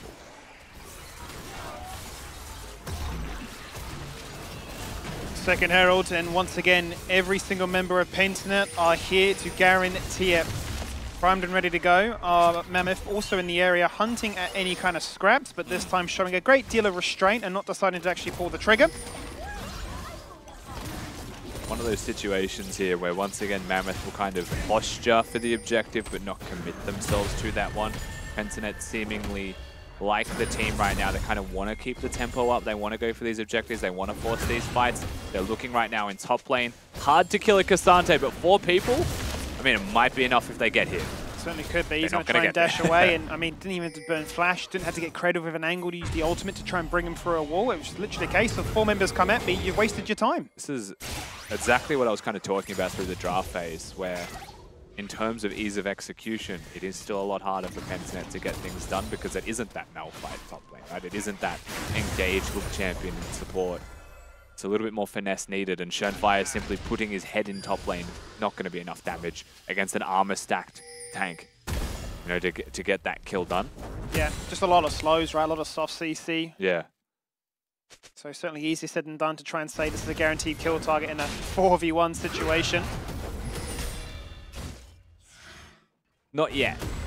Does still. There is an Alessandro that you could recruit at any time to join the team in these fights. And again, that's going to be a large thing that you start to look towards. Violet about to cycle out of his Gravitum Cannon. But not going to have purple weapon if he chooses to auto-attack another wave or activate it even one time. But you can keep it at 2 points and use it for an ultimate if you would like. But a lot easier to just cycle that one through. Minute 20 till objectives. Certainly is. It's a really good break point. When you compare the AD carries, you saw them both at the very top. And since we last checked in with them, there's a bit of a gap now between Chane and Violet. That does mean that Chane can get the Gale Falls just a fraction quicker. And as a result, a fight is going to break out here in the top lane. Rocket from downtown, starting to collect it. I mean, that's all you could ask for. Your assassin gets the kill, your AD carry gets the assist gold, and you find a solo in top. That was kind of an insane Jinx ultimate when you think about how fast an Olaf with ult, Ghost, and Flash can move around, but they find their mark. I think maybe Tien coerces him into the area because he's looking for that one-for-one trade, but above all else, really nice gank from Mammoth. Really good opportunity found by Sully and Tien. They'll get their kill and don't even need to use the all-out mode from the looks of it, and a turret just simply drops. Certainly helps when you're running Demolish, and another target could be getting demolished right now. Chonfai caught in position, hook into Chompers into a depth charge, but he's already dashed away. Doesn't matter if they had the jump on him. He's a little bit too evasive to fall down that easily. This has been such an interesting game to watch, Skimmy. It doesn't feel like either team's playing their perfect brand of League of Legends themselves yet either. It is a bit scrappy. And that's through not just the champions, right, but the decisions. It feels like is the #1 thing. Sully, of course, with that W evolve now, can start to position himself like this around his Jinx. Helps Nautilus hit hooks, helps Cassante find angles, helps Nico find those E's as well. Good opportunity for Mammoth to then group up as 5 and perhaps look for those fights. Pentanet, however, I don't think they back down from opportunities like this unless they absolutely have to. They certainly don't. Dajon cosplaying right now as the Kha'Zix jumps in. 2-man ultimate, instant cleanse and a dash away from Violet. Turns around with a Hextech ultimatum. Rather the Moonlight Vigil, I should say, and actually just gets the kill on towards Hex Flash. It's 2 so far found here by PGG. The Dragon is still being engaged. Is that the last thing that they can find? It is indeed a leap and a flash away from Sully, who guarantees it with the smite, but they will lose 3 just for Mammoth to stack up 2. And once again, what feels like a team of Mammoth half saying fight, half saying do the Drake will be something we have to look at when the replay comes about. Because they do get the objective, they do get out with their both jungler and AD carries lives intact. Dajong looks for the engage, he's postured aggressively with the Nautilus. They are looking for this play, Sully's there. But once the engage comes across, Chaeyeon's dying to the Drake, he's not attacking in this fight, he's not contributing, and Sully not really finding an angle or a way in. Pentanet just kind of play front to back. You want to go forwards, you want to engage, well, the Olaf's just going to press ult and chase you down. And for the carries of Mammoth, they just couldn't find their in. Certainly is that dangerous prospect when you can clearly see that it's a race to try and remove the AD carry very quickly into these fights. If they live, well, their scoreline looks a little bit like what you can see right here. 7-1 now is the Aphelios. Violet's starting to get a fraction too strong. As the Edge of Night now is complete here for Sully. Yeah, isn't going to go for the Prowler's Claw just yet. Prioritizes having a spell shield.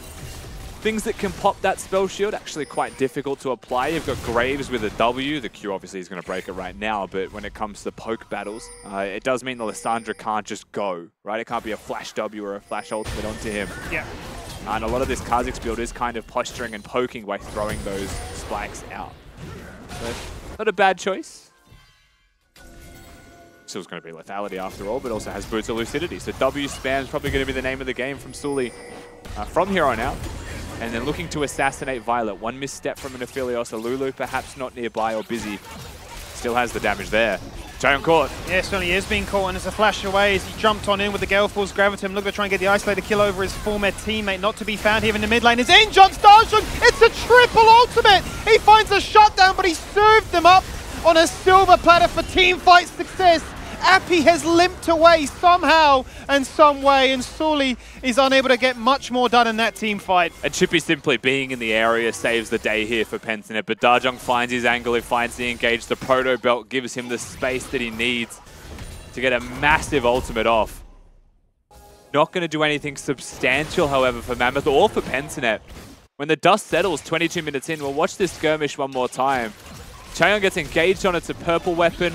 It's a Gale Force forwards, he flashes away. Nautilus just tries to disengage and flash, but they chase past using all their abilities, and they open the floor here. And they get that initial kill, that shutdown onto the Aphelios. They get a second. They look for a third, but then Olaf shows up, equalizes the play, and makes things a little bit better for Pentanet. And Skimmy, look at the goal difference 22 minutes in. It's dead even. This really does almost ring true to our predictions of rather indecisive deaths as to what do we think the scoreline should be. It feels like a 1-1. I mean, this feels like a very even affair right now, and it is a big battle as to who can come out ahead in these individual skirmishes, and certainly feel like we're gearing ourselves up for a decisive soul point fight or a massive contest at the Baron. This is definitely one of those situations where it feels like the winner may just be the one who sets up for the play better, because the execution seems solid across the board from either team when the setup is there. Pentanet going to be going for the Baron buff. You can see Tien on the flank, Sully in the mix. They're looking for Violet, and Sully is, as you say, looking to try and make it happen. Tien right now has gone all-out mode and looking to try and find it. Dajong jumps in with a pop blossom, he's locked them all down! That was beautiful! Dajong take a bow, they have found 4, and instead Baron is not on the menu for you today, it's for us! And Dajong simply says, 4 new carries on my team, do not forget about me. Wow. Do not forget about the one remaining member in this squad. Huge Nico ultimate. Nice try starting the Baron from Pentanet, gets completely countered. And just like that, Mammoth will get the fight, they'll get the Baron, they'll get to walk away very comfortably in the lead here. Tien gets very much caught out of position with this polymorph, tries to ult the Olaf to create some space, but Olaf is unstoppable. And you're thinking this is a pretty solid start for Pentanet, but they chase once again just a little bit too close. Bit of Icarus gameplay from Pentanet perhaps. The Sun is a Nico in this case though. Yeah. Completely corralled or mind-controlled by the low blinking HP target of a Kastante. Fell victim to the invisibility tactics of a Nico. And still, you can actually see through a lot of this vision acquisition that he's getting and space that he's creating, he's using his ultimate pretty aggressively to walk through spaces where perhaps they could have wards, but to see where people are, and is just constantly keeping them busy now, poking, harassing, and threatening. And even if Lysandra follows that one, right, she can't follow up because of the Edge of Night. So there's a lot of positive things here that Mammoth have going for them. There's a Hex Splash being used. Not going to commit to the play. Drake on the cards. It certainly is. What was a very dead even game only a couple of minutes ago now is a 4K lead in favor here for Mammoth, who are posturing and positioning and looking to try and guarantee themselves that soul point. And that's Infernal Drake #2. With that down, Pentanet get a little bit more aggressive, feel a little bit more confident, decide to step up inside the enemy jungle. Not going to find what they're after. They might be forced just to lick their wounds and go back to lane. And since the change to Nico, where you can use your W and control the clone to jiggle around and look like a human, not a camouflage character, very annoying. Bit of Sharko tech. Yeah, you're just seeing this Kha'Zix jiggle back and forth, like that's an issue. That's the Kha'Zix player. Yeah, not real, but that's an issue. Dajong, of course, is the person that you need to look at when these team fights happen. Mammoth threatening the mid lane outer. That's tower #3. That one is gone for sure. Dongi in a spot above it just gets leapt upon there by Sully. A very delayed rocket comes out there from Chaeyoung, by which point Dongi is already far from the scene of the crime. But utilising that strength for the Baron, they've gone from top to bot to claim both objectives. And they're just opening up the map a little bit more for more of those flanking opportunities. And we also haven't really spoken about items much this game, but I think we should take a second in this little downtime to discuss some of the items that I think are quite important. Gale Force for both AD carries in this case as well, looking for that mobility to get around in these team fights. Makes a lot of sense, especially with how they're going to be playing this out. Lulu might be stuck dealing with a Graves or an Olaf to keep them alive. Violet gets to be a bit more self-sufficient, but the Imperial mandate has been completed by this Lysandra. So all the crowd control that she's going to be throwing down, it's such a cheap item right now that it is so easy to just slam as your second item of choice, even if you're not a support, even if you're a carry. You know, 2,300 odd gold is nothing compared to the average item cost of about 3,000. So he's able to get a very cheap item spike, which coincides quite nicely having 2 items for these mid-game skirmishes and fights that you've been seeing. And does mean that, you know, the rest of your team deals heavy damage when you engage. Certainly when you've got triple AD threats. that can look to flourish as a result of that one. Dongi with the self-cast of the ultimate. Dajong baiting with the clone right now. Dongi receiving the wild growth as a result. He is very susceptible to this damage so far. Depth charge goes out. Ragnarok makes him go immune. Shunfire dashing, praying, hoping, but Olaf is dead. Tien's found his target, locked inside the mid lane. Finally, they've caught out Violet. He didn't have a flash. The cleanse is to no avail. Oh, Hot no. goes out, gets a different target because Dongi goes golden, and it is a decimation as it's a triple kill. It won't be an ace, but they're marching towards the base. Dongi enters stasis, and this faux wall that Shernfire thought was in front of him was never there. Mammoth will win this team fight seemingly out of nowhere, seemingly out of a pick that Pentanet tried to enact. You know, they were looking for Dajong, and just like that, 27 minutes in, Skimmy, they're knocking on the door. They're going for the end. They're going to say, look, this is the brand new face of Mammoth, a new roster, and a new way of reality. We will get wins, and they'll find one in game one. What a great debut from Mammoth, to say the least, right? They come in, they look fairly solid. It's an odd level 1 strategy from Pentanet that definitely needs to be explored with the execution, but it was Mammoth that weren't hesitating, right, in that situation. They were the ones flashing the walls. They are a team looking for these fights and being very active around the map as well, and I think a lot of positives to commend from the one game we've seen of Mammoth overall. 100%. I think one of the things that we've talked about in the past about Dajong's gameplay is that he did have a jungler on speed dial ready to try and gank his lane and get him fed. But it was a case of, okay, now that you are fed, how can you influence the map with that? We never really saw those big roams around the map or him sort of making the rest of his team strong. I guess it is byproduct of Nico is very strong, but he was landing some insane pop blossoms. Yeah, well, we saw him like land the 3-man, Yeah. and we're like, okay, that's probably gonna be like, you know, up there player of the day. And he like outdoes himself, and he gets a 4. And oh my god, even we heard you all the way back at the green room, Jimmy, and both of us were also like, yo, what? Let's go! It was good. It was insane. But this is one of the fights that I kind of want to bring up because Tally, you were like, okay, we don't want Jigs to rotate. And we want to see like Mammoth sort of back off. Like that's going to be something that's better for them. And then all of a sudden they try and take that 4v5 and we're like, wait, what? We thought they had to disengage. I was so impressed at the fact that they like 5 PG members here, like we can just back off and just give them the rift. Like Jinx is getting free plates, like free gold and XP on like our main carry. And then they just went in. And I was like, why? It was so good. You were doing so well. Yeah, it was this uphill battle from then. I was like, oh no, is this the lead PDG need? Is everything going to be able to come online? And then that's when you were like, Graves, jungler, maybe if there was someone else, a different champ in the lineup, we could have seen this be a faster paced game, a more aggressive and executed game from PGG. Yeah, I wasn't really a fan of the Graves. Like I understand it because Shunfire is known for his Graves. I thought that based on how they drafted, where they were taking away a lot of the mobile 80 carries, you even saw like the Malphite holder from Chippies, they were thinking about diving. That if they did have that more teamfight oriented jungle in like the Vi, Wukong, Maokai, whatever was left up, that they could have had more access to snowballing in the mid game with the Lissandra. Yeah, I actually do find myself agreeing with that. I mentioned it at least 3 times during the game, I think, as well, Tally. I was like, if that was a Malphite, like it could be a different draft or identity from the team. And you can see a lot of the difficulties that they started to run into when it came to their team fighting as well, right? You're playing a Graves. One of your only real choices to fight is to walk forwards. Yeah. And now you're walking into a Nico composition that is just lapping that up. Do you think there was a timing in which PGG could have done something else, sort of tried to be on the opposite end of the map, Rusty, where Mammoth weren't? Or the way Mammoth were running, they were always going to be in your space. There was nowhere else you could occupy without running into this lineup of Mammoth. Yeah, it felt like Mammoth were definitely actively contesting everything. So whatever Pentanet tried to do, I don't think there was a solution of like cross-mapping because Mammoth were just coming to you and forcing it.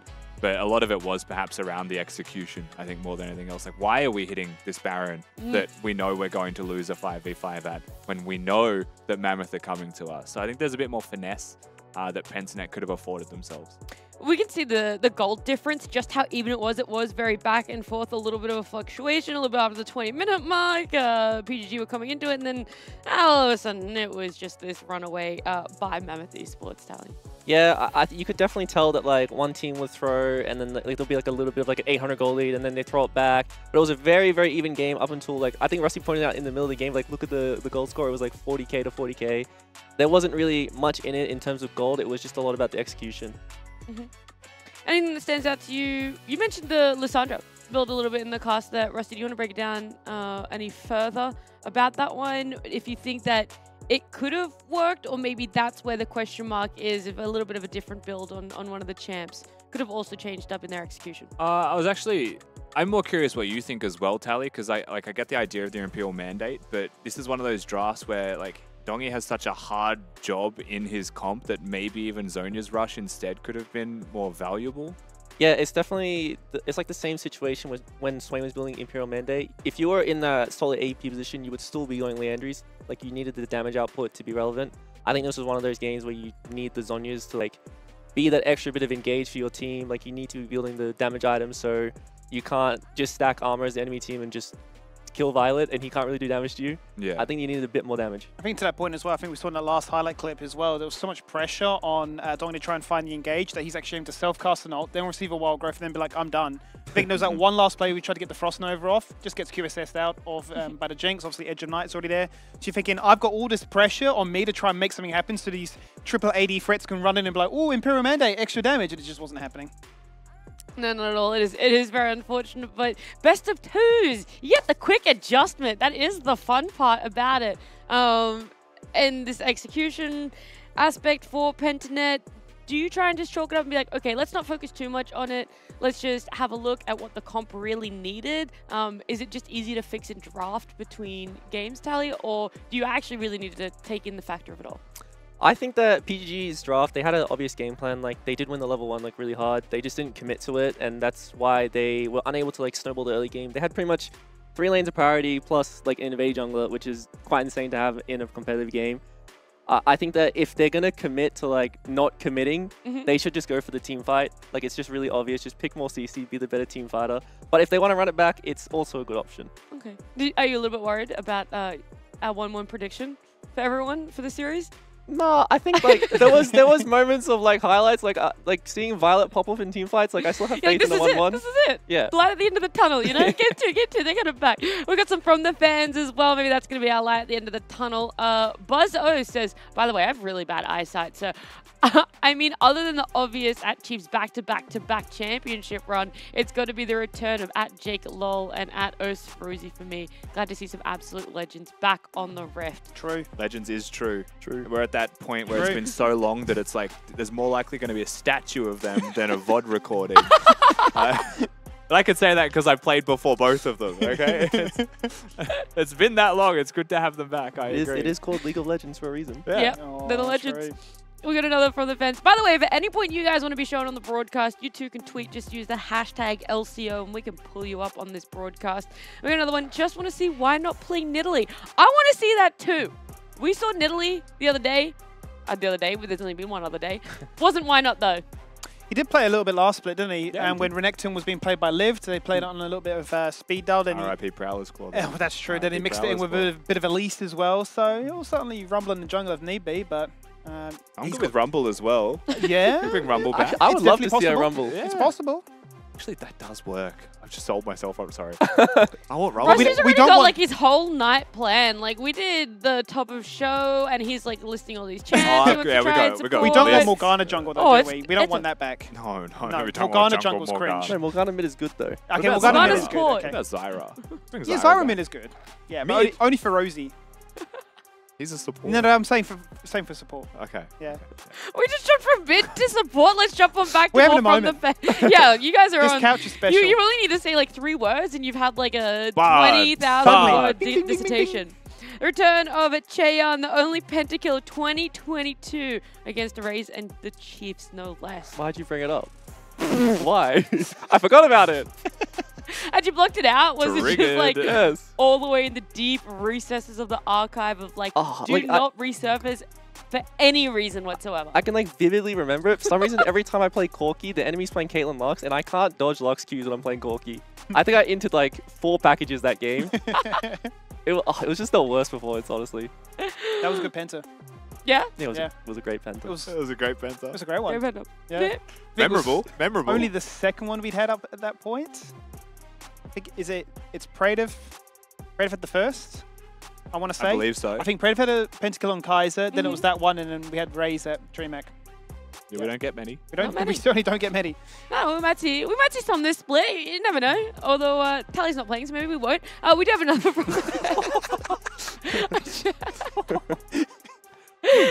smile the pain away. Yeah, that's a great joke, Nat. Thean versus Shinky Top. That's the return for the split 2 that you want to see here at LCO. I would like to hear why. I would like Hoity-Toity to respond to his Another own one. tweet with a hashtag and Another say hashtag. why. Yeah. Shinky is a support player that has just switched to top. Yes, well, that was something that we hadn't really touched on too much. I Something that suspect it's because they're his mates. No, I don't think Just so. a theory. Just a theory, Yeah. a potential theory. Well, we can theory craft a little bit more in our break because we're going to jump to 1. When we come back, this best of 2 will continue.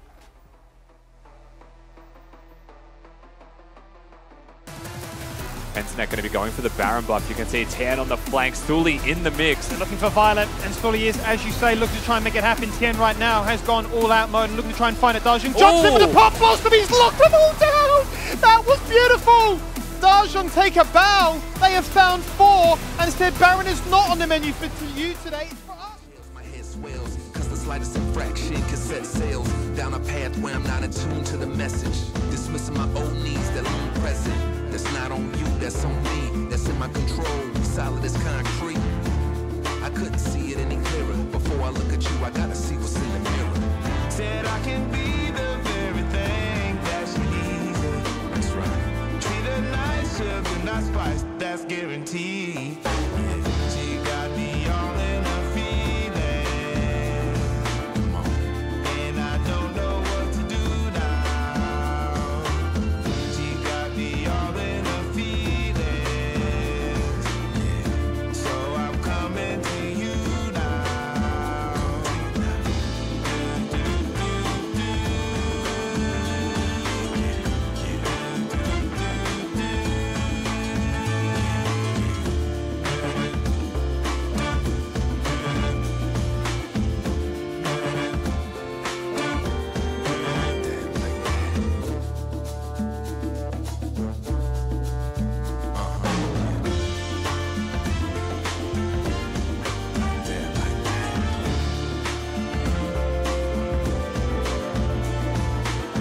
She got me all in her feelings. Come on. And I don't know what to do now. She got me all in her feelings. So I'm coming to you now. She got me all in her feelings. And I don't know what to do now.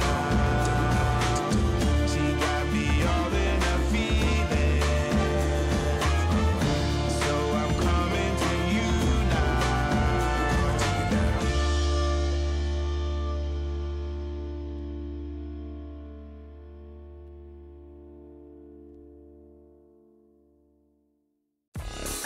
Yeah. Feel that. You gotta play this in the whip right now. Turn it up.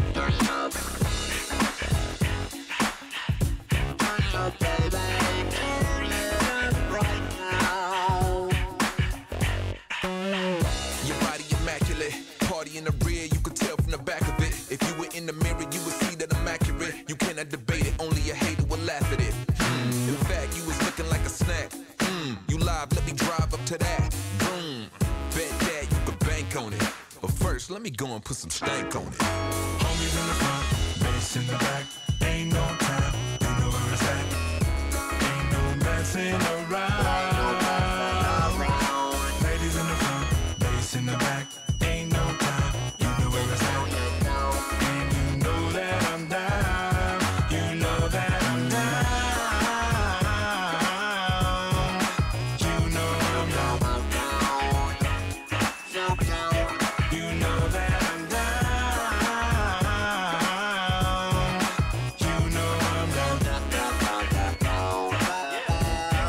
down. Hey, you wanna roll 'cause they rolling with me.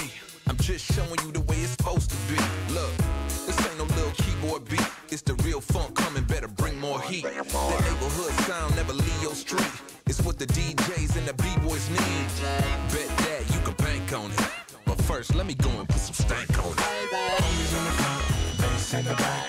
Ain't no time, you know where it's at. Ain't no messing around. Ladies in the front, bass in the back. Ain't no time, you know where it's at.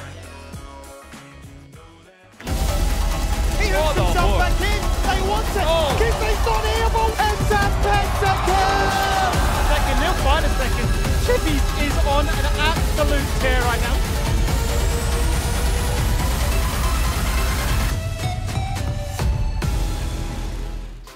We haven't seen the end of Mammoth versus Pentanet just yet in this best of 2. We've got game 2 coming up, and guys, elephant in the room, a misfortune ban from Pentanet. We'll bounce off Rusty a little bit here, but I know in the past, like traditionally, MF has been a really good pick into Aphelios, but like we haven't really seen it as of late. She's fallen out of the meta, but like I guess with like the new item builds, like she could be an option, and that's why maybe in practice, like people have been versing MF as the Aphelios and they want to ban it. I wonder as well, like, what exactly about the new items is it that MFs are enjoying? Because she's also had the most flexible build pass of most ADCs that exist, right? Like, is there a Duskblade MF running around that just is invulnerable while ulting or something? like who knows what the actual tech will be just yet? But I think she does love the new items quite a lot. Okay. There is also going to be that side swap too. We looked at it coming into this series, but off the top of my head, Red who's side. it? Mammoth have Red now side. picked red side. So Whatever yes. it was last game, flip it. Flip it. And maybe the result might Bop be it. flipped too. Bop Twist it. it. Twist Twist it. Pull it. There's going to be the change up on the side selection. So maybe you guys want to change up who you want to vote for, and you can go do that. The Dare fan vote all the way over there. Keep on pointing, Rusty. Excuse me. You guys can use your channel Skimmy's points. telling the time. 3:30. No. Yeah, Gonna confuse myself. you actually might. No, because like you know when you look in the mirror and you're like, but hang on a minute, I'm the other way around, and then like can you tell the time right now is 2:45? And then How you- would you do that with your hands right now? it's true. Are you... Perfect. Perfect. Great job. 2:45. I definitely got that one, Skimmy. Embarrass myself on Dictionary camera. spec. That's a classic. 2 words. Yeah. 2 words, 2 letters. You can go and vote for that. I'm trying to get back on track. You guys are derailing me so much more than Oops. I thought you would. No, it's fine. Welcome to the LCO. Yeah, I don't know how Mac got through it. I don't know either. I might have to call him up for a little bit of emotional support. If I could get Mac on the line. Buddy, how did you deal with these guys? I don't Be understand. careful, he will literally video call you right now if he hears this. So I don't have my phone, so... Yeah. He tried to call me yesterday, and He I did missed actually. it. I missed it. He might be... We might in a couple minutes be getting a voice... Maybe I need to turn my phone onto vibrate mode and just always be waiting for Mac. Yeah, he might actually join you guys in the cast because Champ Select's ready! Let's do it. Let's phone a friend, get Mac on the broadcast, and see what he has to say about this draft. let's ask him very specifically about patch 13.10 We should. and see what he has to say. What do you reckon about this draft, then, Mac? Yeah, mate. Good. Yes, buddy, good. Cool. Thanks for that. Well, it looks like we're basically running it back as Aniko is just going to trade sides this time, isn't it? The Zeri is actually being let Zeri's through up. for the very first time. So, of course, you snap lock that one in and partner with the Kha'Zix, which worked wonderfully. Yeah, so Zeri was banned on red side by Pentanet in game number 1. This time they've switched sides, and Mammoth chose to get rid of the Lucian and Vi as a priority over any of these other meta champions. They're willing to give away the Nico to pick themselves up the Zeri, and a very curious draft will have to happen from here on out. Does Yuumi finally rear her ugly head in the LCO because the Zeri's been locked in? Is Lulu prioritized? But now a Nautilus is locked in, it gets a little bit harder as well.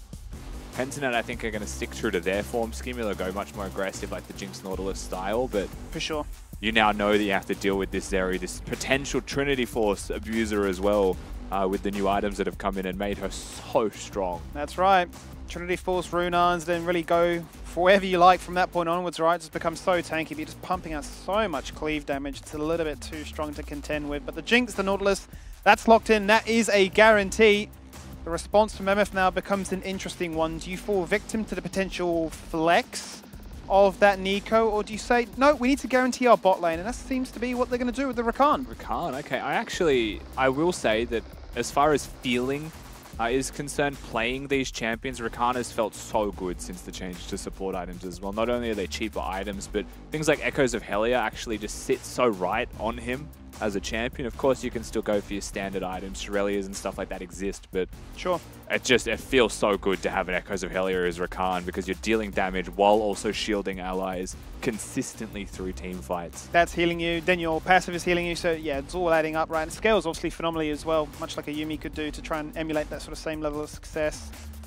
Second rotation of the bans. Mammoth going to open up by targeting that top lane, removing the Scion first and foremost. Pentanet going to respond and say, no, Ari, another champion that we know that actually both mid laners, really popular for them to be that facilitator.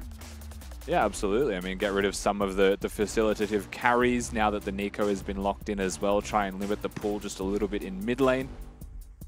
Looking forward to this last ban from Pentanet.gg as well. Another mid lane ban would never be a bad decision, but Dajong does have a fairly deep champion pool. He does have a lot of specific champions to him. Like, you think Dajong, you think Zoe, you just can't escape that combo in your mind. But yeah, these are the two, like, you know, between Syndra and Ari, they're the two most staple options that exist. This would he slam locks into Kiana and Akali, and we go, yep, that's Dajong. Yeah. You know, there's still the things like the Gragas Cassante that can be flexed, and Cassante obviously going to be banned away, but those things do exist.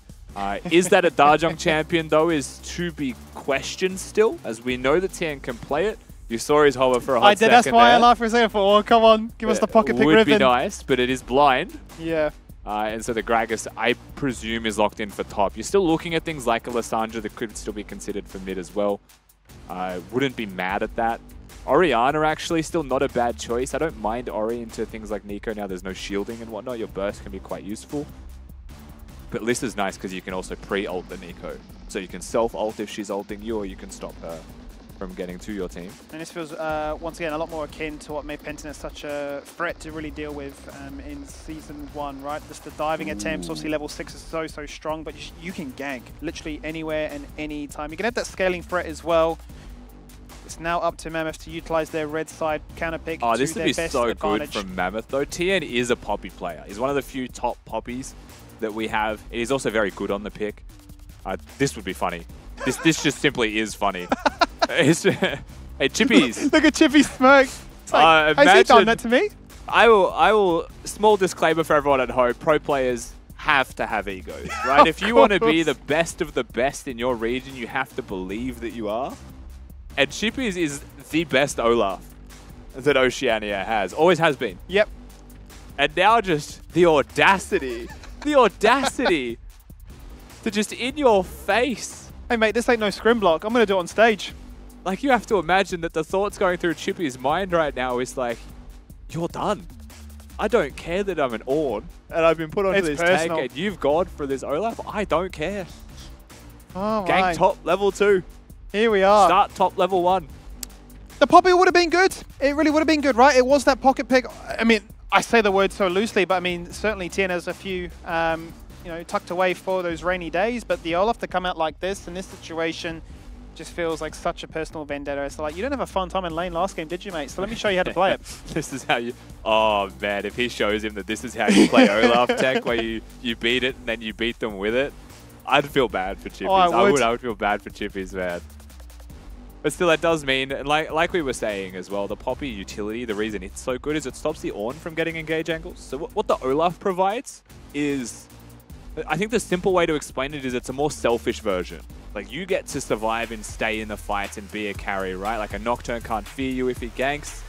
Like, Ornn can't knock you up. Nico can't knock you up, and Nautilus is essentially rendered useless. Chompers, zap, doesn't matter. Yeah, you don't exist as a Nautilus into this Olaf, so the Jinx is in jeopardy. It's at risk. And can get to the back line, right? But harder to execute. Has the Kha'Zix to work with us, not the Wukong, something that was mentioned between Gabe Skibby. So a lot of the focus, once again, comes down to the bottom lane. And it certainly does. It is a bot lane meta for a good reason, and that is really where we felt to see, well, a whole bunch of the fireworks really start to pop off.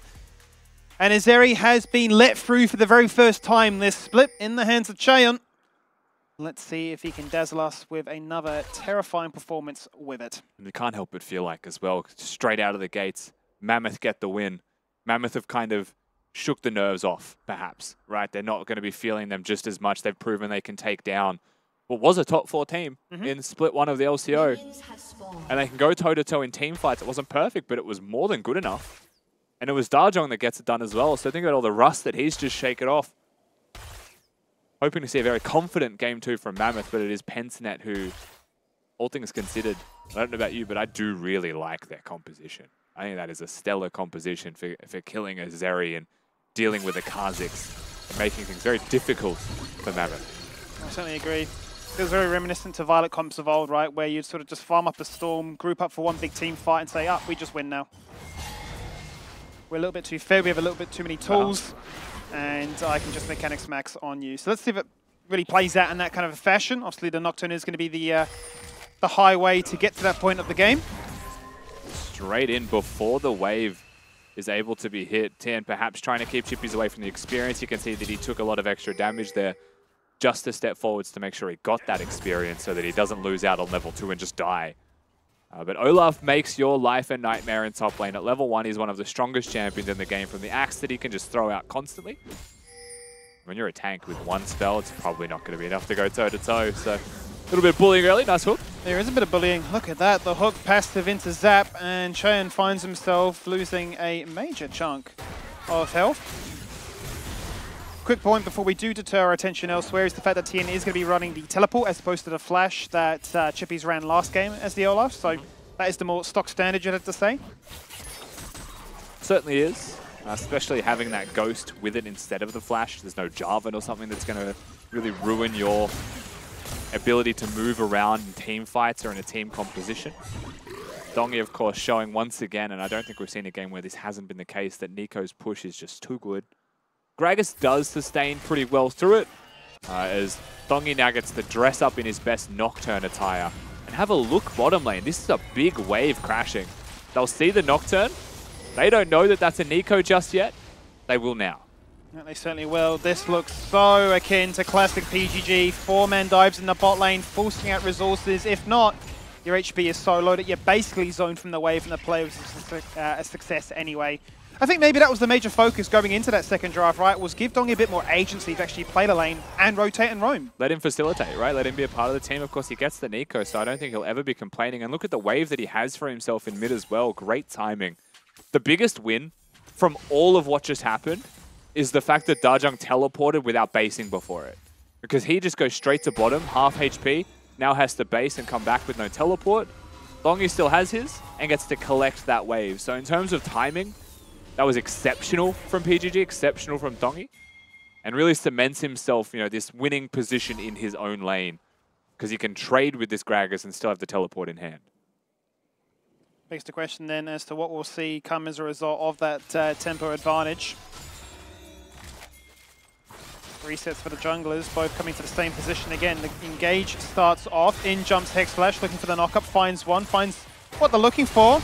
And then the junglers say hello to one another, so it's a split fight between all of them as the fear connects and Sully's in trouble. A flash on instead of try and get kill confirmed, try to look for first blood, and it is successful in just that. Schönfire limps away so low, as are the rest of the bot lane here for Mammoth. It's only one kill, but it could have been so many more. And Violet just ran himself out of mana, actually gets the level up to get some mana back. Top lane, there was a flash used, and bot, they're diving. They are certainly diving. The zap, the flash! Oh, into the arms of Shenfire. And Chen is now saying, where do I go? But the juggling of the aggro with a ramped up tower is perfect. And Pentanet.gg looking like a team possessed in game number 2. They recognize where things went wrong in game number 1. And they say, Mammoth, just a blip on the radar. Let's go back, all stations go. And they are looking like an absolutely fantastic team with their early game well and truly back online.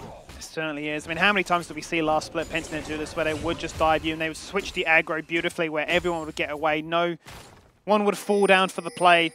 And now in a much stronger start. It all starts once again with Schönfire on a champion where you need to be ahead to get level 6 to now continue that momentum. And you're looking at the one place on the map right now that is very much winning for Mammoth. That is really it. You look at this hook back down in bottom lane. Schönfire is on his way in. They had Sully here, and then he recognizes that Schönfire is going to be a pretty prime target. Jumps forwards, gets fit, and has to flash himself out to safety. And while Appy flashes forwards and doesn't quite find himself in range to auto-attack and stun, he hits the tide, presses E, slows them down, allows the kill to happen, then gets the hook onto another carry. And we said that top was winning for Tian. Surprise. I don't know how we got here, but that's a slight shift. It's not anymore. I was going to say this is the place that you probably just bring Schoenfire up during his clear and equalize the lane so you're good, get the reset off. Still a significant CS advantage for that Olaf, but Chippy's affords himself a base. He certainly does. You can see the observers toggling between all 3 lanes right now, and it's just carnage. Really in favor of Pensnet, finding push, finding pressure, and finding the ability to do as they please. Look at the CS difference in mid, just quietly. You know, we spoke about how important that teleport advantage was before. I think you're now starting to really see the tail of the tape here through the CSD in mid lane right now. Dongy's had his way with it. He has a teleport advantage. He has priority in this lane permanently, and Dajong's just stuck, being harassed, being poked, struggling to deal with it. As of course, if you didn't know, Nico can press recall and the animation continues. Character does not disappear, which is why you've seen, I think it was yesterday, Kisei did it dressed as his ally jungler. Yeah. To make them think they were basing in the bush. A lot of creativity from Nico. He certainly is one of those champions where a tax has to be paid as you almost relearn the game. And that pressure won't be settled for just claiming the very first dragon of the game. They got the first blood. They'll get your denial of the first reset of a blue buff as well. The fight starts. The lights go out. The attempt goes into the bottom lane. And they try and hand this kill across towards Violet. There is the first one. Make sure they get the second. Well, that one goes across the Dongy. Both carries on the score sheet. Both carries very happy. Really wonderfully juggled with turret aggro as well. Stooley has no opportunity to help the rest of his team. No opportunity to defend the turret. They'll get plates, they'll get kills. If a Nocturne ultimate succeeds, he's now a 3-0 and 2 Nocturne at that. Put yourself into Cheon's boots for a second and you probably shudder at the thought of the next couple of minutes when that comes back up and available and a Mythic gets completed. Things looking very rough for Mammoth. 8 minutes into this second game.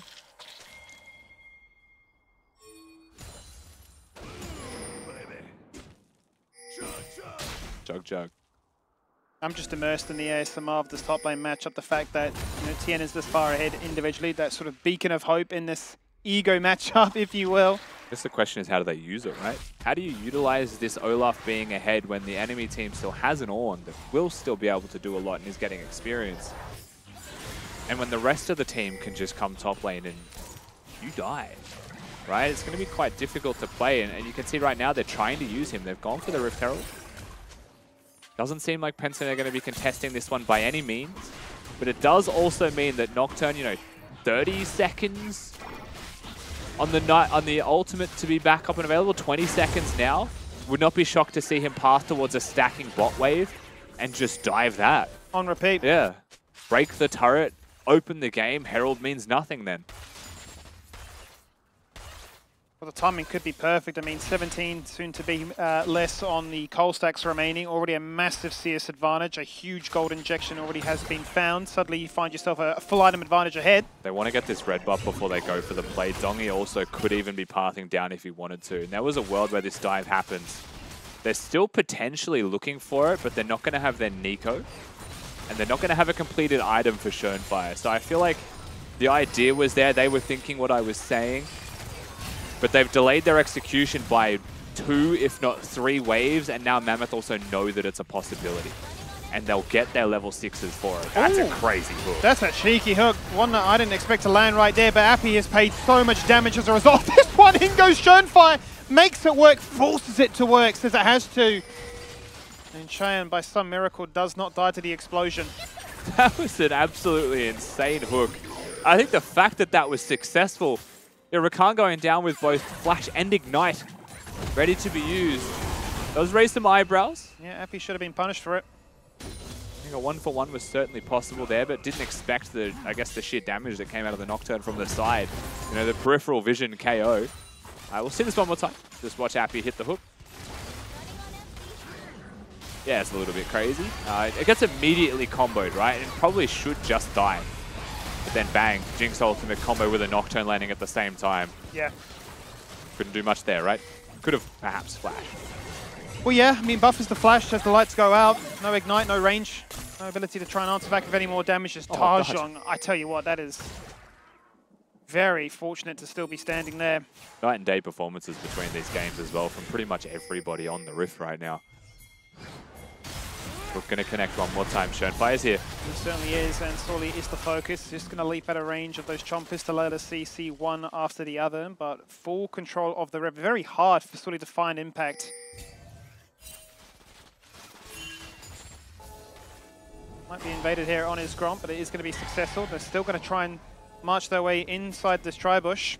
It's just bot lane. It's constantly bot lane. The pressure there is just insane. Gragas has no teleport.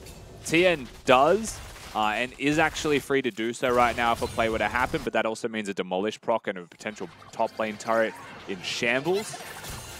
This is one of those situations where the map is just... There's been an issue presented to Mammoth, and we're not seeing a solution anytime soon. Every single time Nocturne Ultimate is up, they bring Dongi down, this happens. On repeat. It just keeps working, and if it doesn't stop, then they're just going to continue to do it right now. So they find their kill onto Churn. That makes it def number 3. That makes it 0 and 7 as a combined bot lane. And finally, that bot lane tower will fall, and this gold lead balloons just a little bit further. Just play safe. Just play safe, guys. Yeah. I think you'll be right. Just play safe, guys. It'll be fine. That's when your mental really boosts. A Nocturne Ultimate at the same time as 2 teleports. Simultaneous teleports from Bensonet. They have said you do not get to play League of Legends in this bottom lane. They're double the CS. If you look at Violet and Chaeyoung, he's almost double. He's only just collected a couple of farm there, Chaeyoung, to keep himself ahead of that double mark. A full turret is gone, and this Jinx is about to be weaponized and unleashed on Summoner's Rift. Close to double with the gold as well, as you can see as we toggle over. No, it's a very scary reality to see just how strong this Jinx will be in comparison. Silver lining for Mammoth fans will be the fact that they did get a rare chance to then put some siege attempts into both top and mid, still whilst these turret plates are remaining. So a little bit of gold to try and claw it back.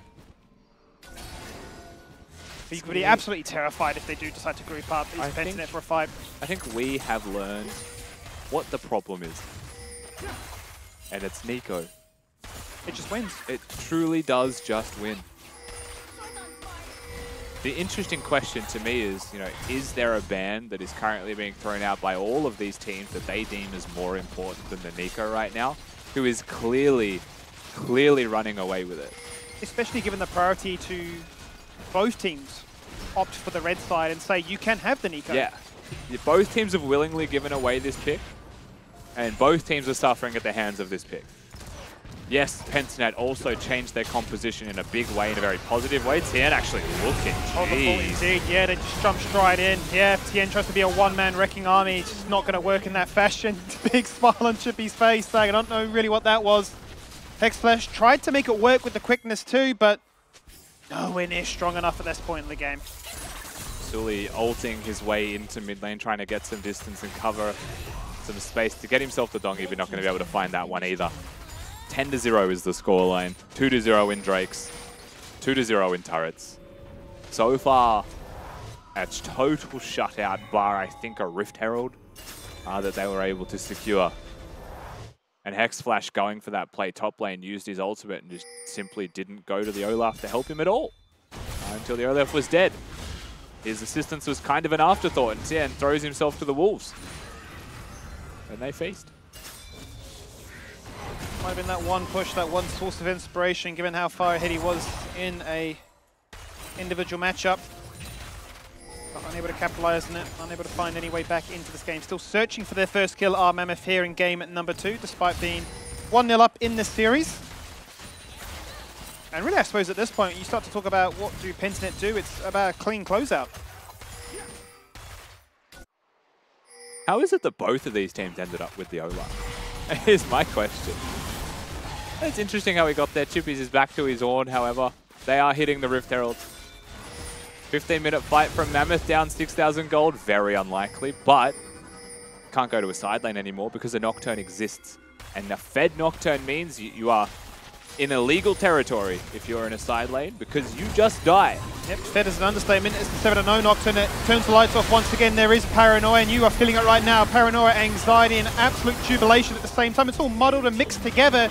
It's a double kill here for Dongi to start things off. Nico is simply broken. The Herald is used in the mid lane as well. That adds a 6th element to the strength of what makes PGG so strong here in game number 2. And now they are chasing down the final straggler as Darjung is doing a little bit of alcove gaming. He's just juking left and right. Oh, he's going to use the blast gun to go south? The Jukes have stopped. There's a body slam over the wall. He's been tagged up, so we can't deny anymore, but he's running away. It's a Shenfire, you're not allowed to get me. Nah, keep chasing. It's a battle of egos now. You can't just let him get away like that, can you? Collapse is coming through. Doggy C's going to teleport. They can't cancel the teleport. He cannot tether the E over the wall. Mischief managed. Dajang play the night. MVP. They got play of the night in both games. That's just so easy being Dajang, isn't it? But that's a consolation prize. We are sitting here celebrating the fact that one of them survived. Gimme? After that fight, you watch this one more time. And again, I don't know if Mammoth have a better choice than going for these 5v5s. But in the face of a Nico, in the face of an Ornn and a Nocturne, they just turn the lights out and they counterpunch, and it's just an uppercut, and you are done for. As we can pretend the rest of it didn't exist, Schoenfire, don't worry, in the replay, you killed him. It happened.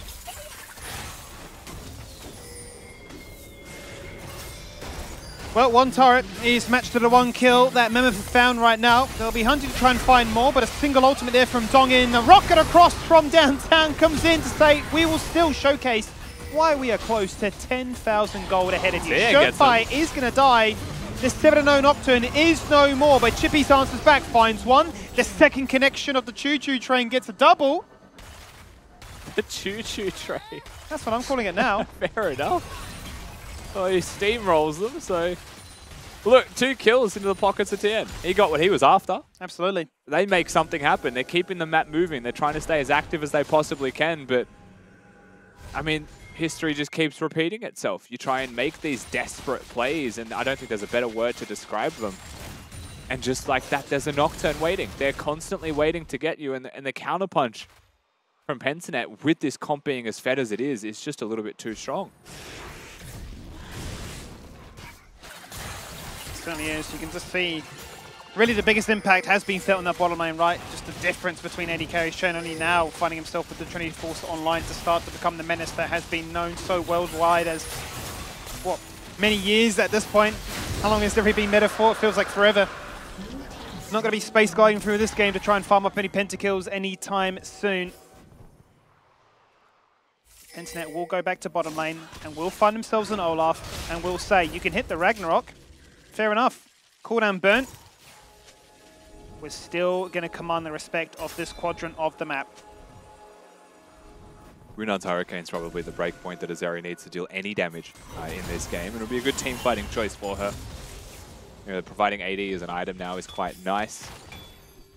But at the same time, who's he going to be killing? Because if there's a Nocturne that he's attacking, then he's in kill range. Violet does ultimately end up being able to win the 1v1 against the Drake, has the red buff there for the bonus health regeneration as well. And they just continue to push bottom lane. Oh. They find an Olaf. A disgusting little Hex flash across the wall there on towards Tien, and he's just dead for rights. 5 members come together and say, we will win this skirmish, we will claim your base, and we will take this inhibitor. That's exactly what they've done here, Rusty.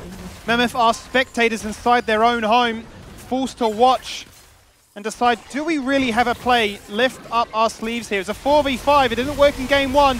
Will it work in game 2? Well, they're not going to be forced to find out because Schoenfire takes control of the situation and jumps into life to remove Darjon. There's the Pop Blossom again. Onto one. Fully removed. Easy peasy. And one by one, single file, Mammoth are falling on down. Hex Flash with a flash in for just a bit of a distant afterfall.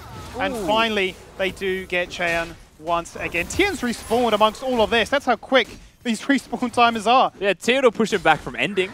That's the consolation prize for Mammoth here. They got one prize target. They were looking for Violet that whole time. He started that skirmish at about half HP. He regenerated some of it. The turret then took him back down to half HP. And there is just a Kha'Zix stalking, waiting in the wings, looking for his prey. And they just used Violet as bait. They just dangled the carrot in front of Sully, and eventually he has to go. The rest of his team's dying. There's no way they're winning this 5v5. Chippy's with a fantastic Ornn, and then Sully says, all right, better go. Can't. Just stunned, cannot move. The bait was successful, and Cheon, he's trying his heart out, but again, doesn't have the damage. And it's just so simple to be able to play this Nico, find your targets constantly with the Flash E. Next Flash says that's worth. Ignite gets the kill. Yeah. It does remove Violet eventually. A kill from the grave, but a kill nonetheless. And there was a glimmer of hope when you saw a few kills go the way of Mammoth, but once again, Pentanet are taking full control of the situation and putting it right back to where it These was, hooks. close to 10k. Hook does in fact go out. There is the full combo actually onto Dajeng, isolated and flashing across the wall. Paranoia connects, in jumps the Rakan, tries to find a moment, gets denied there by the Ornn. Chippies finds himself on a rampage right now. Make it 2 as he's sitting on a double kill. Ornn can be a carry, especially when parted by this man here. Tien goes down, moved very candidly there by Violet. Burning double summoners to ensure that he can survive. We've learned a lot about Mammoth's fight or flight response here, and that is fight your way out of every situation. That much has been made abundantly clear in this game. Pentanet will continue to push forwards, continue to win team fights. Second inhibitor shorter, Fallen, Supers in the base. Means they can threaten for the end here and now. And Mammoth, we know they fight their way out of situations, but this situation's a bit tough. It is a bit of a tough one to try and climb yourself out of, as they've only got one Nexus turret between them and that GG screen. So they're going to have to try, and that's exactly what they're doing right now. Chippy's the one potentially lagging behind, the one with the smallest HP bar remaining. The one they would love to try and pick apart despite being a tank. They slow him on down. In comes Dongy as a TP. He's a closed, cannon. Ready He's to a rock and cannon. roll. It's a minion, but it's moving so fast. He gets the kill. Disrespect. Sorely dead. Make it 2. As Schönfei gets in on the action himself. Dajeng is flanking from behind, but he doesn't know where he's going. He needs a nightlight. He's having nightmares. As there's a double kill there for Schönfei. This Nocturne with Chaeyoung double could win digits this. is an absolute demon. That's actually, they hold the fort through just sheer determination, just force of will, and they will stay in the game. A triple kill for Tien. He's now 6-6. He's fixed his KDA if nothing else. And Chaeyoung survives to farm and hoover up all of these creeps. If he at any point steps away from that turret, however, and Supers decide to get emotional, there are very emotional creeps. They are very emotional creeps. Sometimes they hate doing what makes sense. They do. You watch this one more time, still you'll slow them down. And the fastest cannon you've ever seen comes in, ready for action. No one suspects the cannon minion. The fight again going the way of Penta. This is like their 3rd fight consecutively. You can see their blinking health bars. Dajeng just gets kited, but it's a huge combo here from the Olaf. I think his axe just went through all of them and just shreds 3 people nearly instantly. And close to a situation where Chaeyoung's able to actually get a wipe and get an ace, but looks still on dire straits. Sorely, you absolute legend. Full respect. They just got a salty Nocturne ult out. They just copped the salty Nocturne ult. Sorely's laugh. He's like, just a thief. That's one of those moments in comms. It's like, yeah, nice 12 point, boys. You remember the day you almost caught. Yeah. Hey, you tried to close it out perfectly. Not going to happen on my watch. And I do enjoy this brand of League of Legends that we're getting from them. We discussed this earlier through draft as well. And like an actual logical thing here is that you can't play side lanes into a Nocturne composition, right? Not a 12-2 Nocturne either. So your only choice is to try and fight. And if you can separate the fights, right, get items advantages in this skirmish or numbers advantage somewhere, like maybe you get something. And that's really all you can rely on, is finding something where there is nothing. And they are creating opportunities from, you know, constant tough decisions, I would say. There's no good decision, so it's rude to say a bad decision. But it really is entertainment at its finest. It is certainly an uphill battle. It has been from the very get-go in this game. But Appy once again leads the line, finds the target, gets the hook and gets the kill. Chaeyoung removed. He could have been that clutch factor, now sitting on 2.5 items. It does not matter. Tien also, a spark of life is removed. Also, incredibly early, and Ultraviolet kicks it up a gear and finds himself a triple. He would love to try and find more, would love to tee it up for some of those multi-kills, but the regeneration of a fountain just a little bit too much as it denies that quadra kill. Ultimately, Pentanet at 25 minutes in settled the dust, and even at the score, sharing the points 1-1. And it does feel like the inevitable finally takes place. They will finally get the win that they were after. Pentanet.gg with a well-deserved Game 2 victory will equalize the scoreline, give us our first 1-1 here in the LCO as well. So Mammoth, while they do lose that game, can still celebrate the fact that they get a point on the standings. And they did have fun with that second game, right? They still showed us a lot of signs similar to what we saw from yesterday's games. There's things to look forward to with this team. 100%. There's reasons to be excited with this team, but tough start, and there was no recovering with that game. There was not. But there's a lot of personality, there's a lot of entertainment, and can I just say, guys, look at our predictions. We're pretty clever. Yeah, I think shaking hands. Pretty Yeah, clever. good work, Well done. Get past him down. Well Yeah, done, shaking hands, well shaking done. hands. Yeah. Pleasure doing business with the boys down there. Good work. Little pat on the back. Anyway, wrap out the LCO. See you guys. See you next split. Should check out Maximizer's scores real quick. Did he? No, he's the exact same as us. I think we're all... Yep, we're all the exact same. Good. Unity. We stand united. That's what it is. But let's break down this game a little bit more. Let's have a chat about Game 2 for the fact that Pentanet were able to be so dominant. Tally, blue side stats. We checked them out. Bro, tell us. You won't believe it, but after that game, blue side is 6-0 in the LCO. Wow. Yep. So why are we picking red? Yeah, teams are coming in with their preference for the red side. It's a bit of an interesting one. Some great plays. I did like, at the end, Mammoth really holding strong there, trying to defend the Nexus as much as possible. I was like, yo, this is the way in, Tally? Could they do it? Could they be holding on? I knew that he couldn't, but I was helping that Copium. I mean, I thought it was pretty good, honestly. Like, they finally did what I thought they should have done last game. They drafted, like, really heavy team fight, and they just gave Violet every resource they could. I think he had, like, almost 100% KP at the end of that game, and they were just funneling him resources, and, like, when Violet gets resources, he will carry the game. Yeah, level 2 dives, level 3 dives, level 4 Nico dives as well, right? Every time Nocturne had ultimate. And I do agree, they assessed Game 1, they came back and said this is obviously the quick fix that we can make just to play our best brand of League of Legends. And you guys got another glimpse in what Pentanet are actually capable of when they're playing at their best. Like Mammoth made them work for it. Yeah, very much so. That kill participation, again. Do you think that at some point it becomes rough just how much they're focusing on bot lane? Or are you like, this could honestly be pretty flawless? Like, how many teams can punish the emphasis they're placing on bot lane? I just think it's like, it's really important that you don't allow the enemy to just play their game plan. The fact that they had like a Nico and then you just pick a champion who cannot match the prior to mid, you're constantly getting poked out as a Gragas, you're losing prior. It's so easy for her to move down, and you have the best engagement like Norless Nocturne. It's just really easy for them to execute, and you have no trail on the other side on the on. Like, getting the Rift Tail doesn't really matter. You already lost like 5 plates by the time you're going to have any impacts when that's up. It's just really hard, honestly. If you were in this situation, if you were Mammoth, do you put the Gragas top lane because you hadn't picked your top lane till last, and then you pick a mid laner that can match the Nico? Yeah, like, absolutely. When you have the Kha'Zix, like, you do want to pair like those 2v2s or like the isolation, like just picking someone off, which is really good when you're constantly rotating around the map. So it would have been better to just put the Gragas top and just like handshake the tanks, and then have either a mage who can lane well or just pick CC. I agree. At what point do we start banning Nico? Yeah, no, that was... I didn't want to bring it up.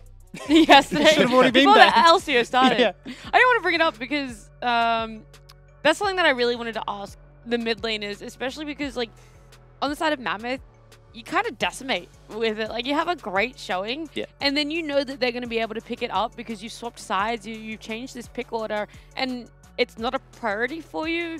I don't know if they thought that they had an answer for it, where maybe in scrims, maybe in solo queue, they're like, hey, I've come up against this in mid lane before, and it actually wasn't this OP feeling that we might be seeing in the LCO at the moment. This is one of those things that I think we can kind of talk back towards what we said yesterday, right? Where your options in the ban phase is to leave the Nico open, but leave open everything else. So your red side can actually pick 2 OPs yourself, right? And then you have more options, where I think what we've been seeing is not that, right? We saw a Zeri, we did see a Zeri picked, but then like they didn't follow up with this OP matching of the Nico in their composition. They kind of just let the Nico go through and then picked weird things into it that let it work. So kind of counterintuitive red side drafting. Well, look, we got the mid laner from our game number 2 winners. We got Dongy on the line here. Gonna have a bit of a chat to him. Dongy, congratulations. Even though it was a draw, congratulations on such a commanding second game there. How Thank you. Of course.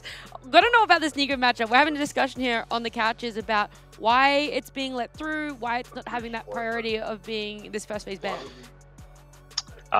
For game 1, I think we had some sort of draft autism. We had a lot of issues. We just gave everything for free. Like, we're literally being Santa Claus in June already. So it's just definitely just on us, fucking up. Oop, oh. No, you're all good. Look, sometimes it happens. Sometimes it just lives out like that, you know? Was there anything to be said about the way that you're also executing the draft in game number 1? Not necessarily just what you picked for yourselves, but did you feel a little bit lost, unsure what to do because coming out of the draft, you're like, wait, what if we drafted ourselves? Yeah, as soon as I saw the first top 3 champions, Cassante, Kha'Zix, and what was the other one? Nico, yeah. I felt I lost already. Like, there's no way to win this draft.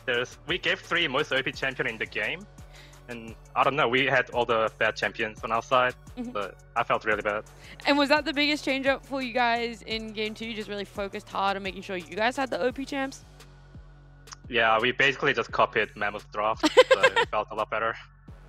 It's alright. So, like right now, playing Nico is like, I don't know, there's no way to counter her engage. Like with our human like reaction time, you can't react to it. Like Dota 2, you can use like Blink Dagger, like engage, you can't react to it, same thing. It's alright, draft diff happens. I was actually curious about, so both teams here picked red side, and I want to know why teams in OS have such a high priority in red side when blue side is having so much success. I think it's just oceanic, like autism. Like red side sucks, obviously. Like blue side is way better after playing today's game. Yeah, so it's our autism. It's better to find out sooner than later. Anything else you want to ask, Ty? True. Awesome. Dongy, thank you so much for giving us some insight on what happened in game 1, but also the performance you had in game 2. So thank you so much for joining us. Catch you guys. See you guys later. Bye. Bye. Well, there you go. We got one opinion. We got one mid laner's opinion on letting Nico through and some of the issues you might face. Truly an eye-opening interview. Dongy was unleashed, wasn't he? To say the least, that was he's had an eventful break. Doing splits. He's refreshed, he's rejuvenated, he's forgotten, he's a pro player. Yes. Yep. Yep. If I had to play against Cassante Nico on the same team, I would probably be the same. You'd be like, I don't actually want to do an interview, and do not ask me about this Nico. I do not want to answer it. I do not even want to remember it. Pure nightmare feeling over that time. Yeah, I mean, that was just scary. Does seem like he's learned his lesson though, right? And you heard it from him himself. It's not going to happen. We just copied Mammoth, and Yeah. we're not going to let that one happen. Not going to happen future. again. Better Blue side's the sooner best. than later. Exactly, exactly. Very much true. Also, I don't know why I keep saying very much.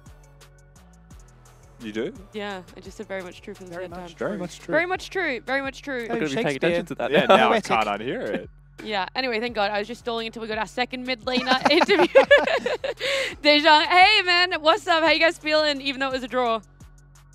I think the second game was a bit intense, I'm not gonna lie.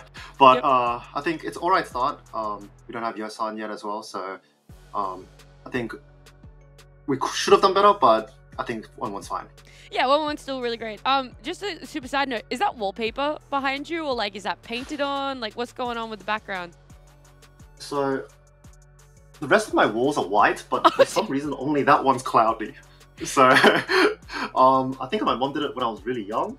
Hey, look, it looks good. Yeah. I just wasn't sure. I would like, I'm not sure if it was hand painted, it was wallpaper. I just needed the answer. That was for my own sake, so thank you. Another one that I need the answer to is this Nico mid. We had Dongy on before, and he was sort of explaining why they let it through. How come even though you guys won game 1 with it and you had a great performance personally, you were willing to let it through in game 2? Do you think you had counters?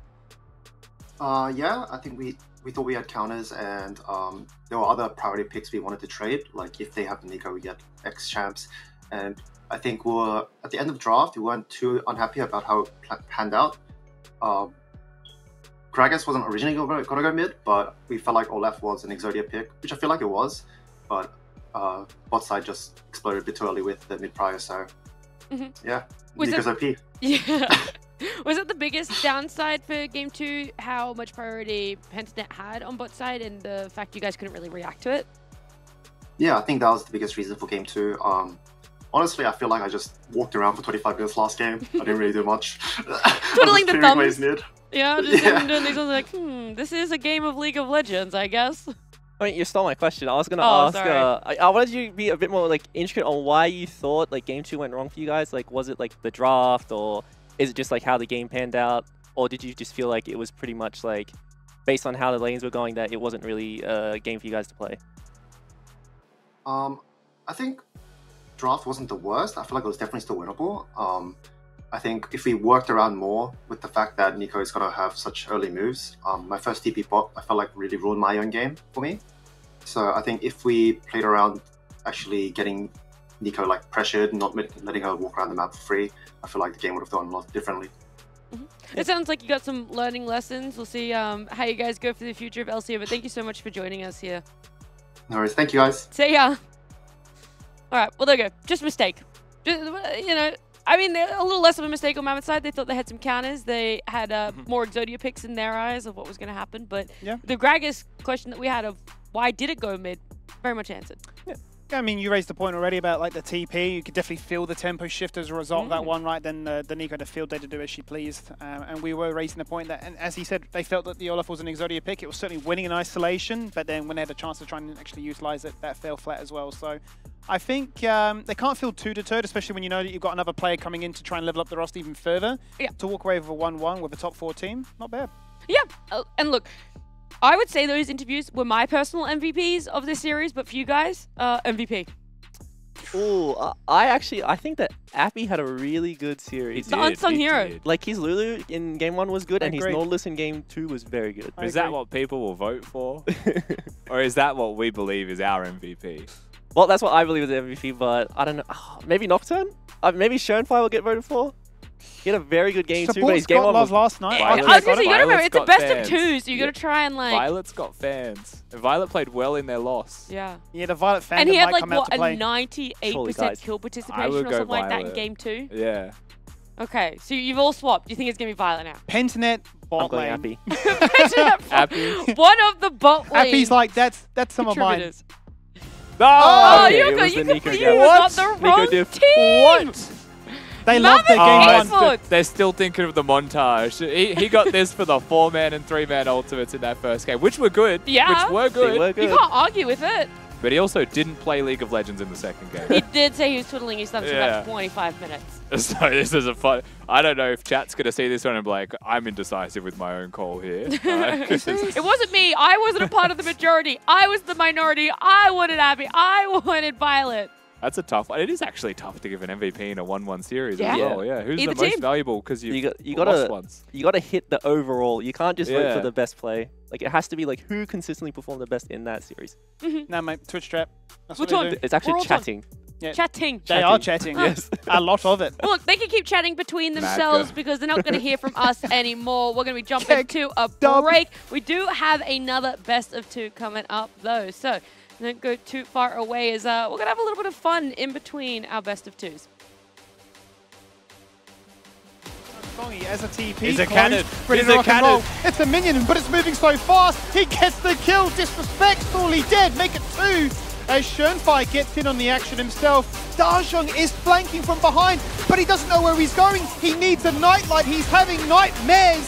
As there's a double kill there for Schoenfire. This Nocturne with double digits is an absolute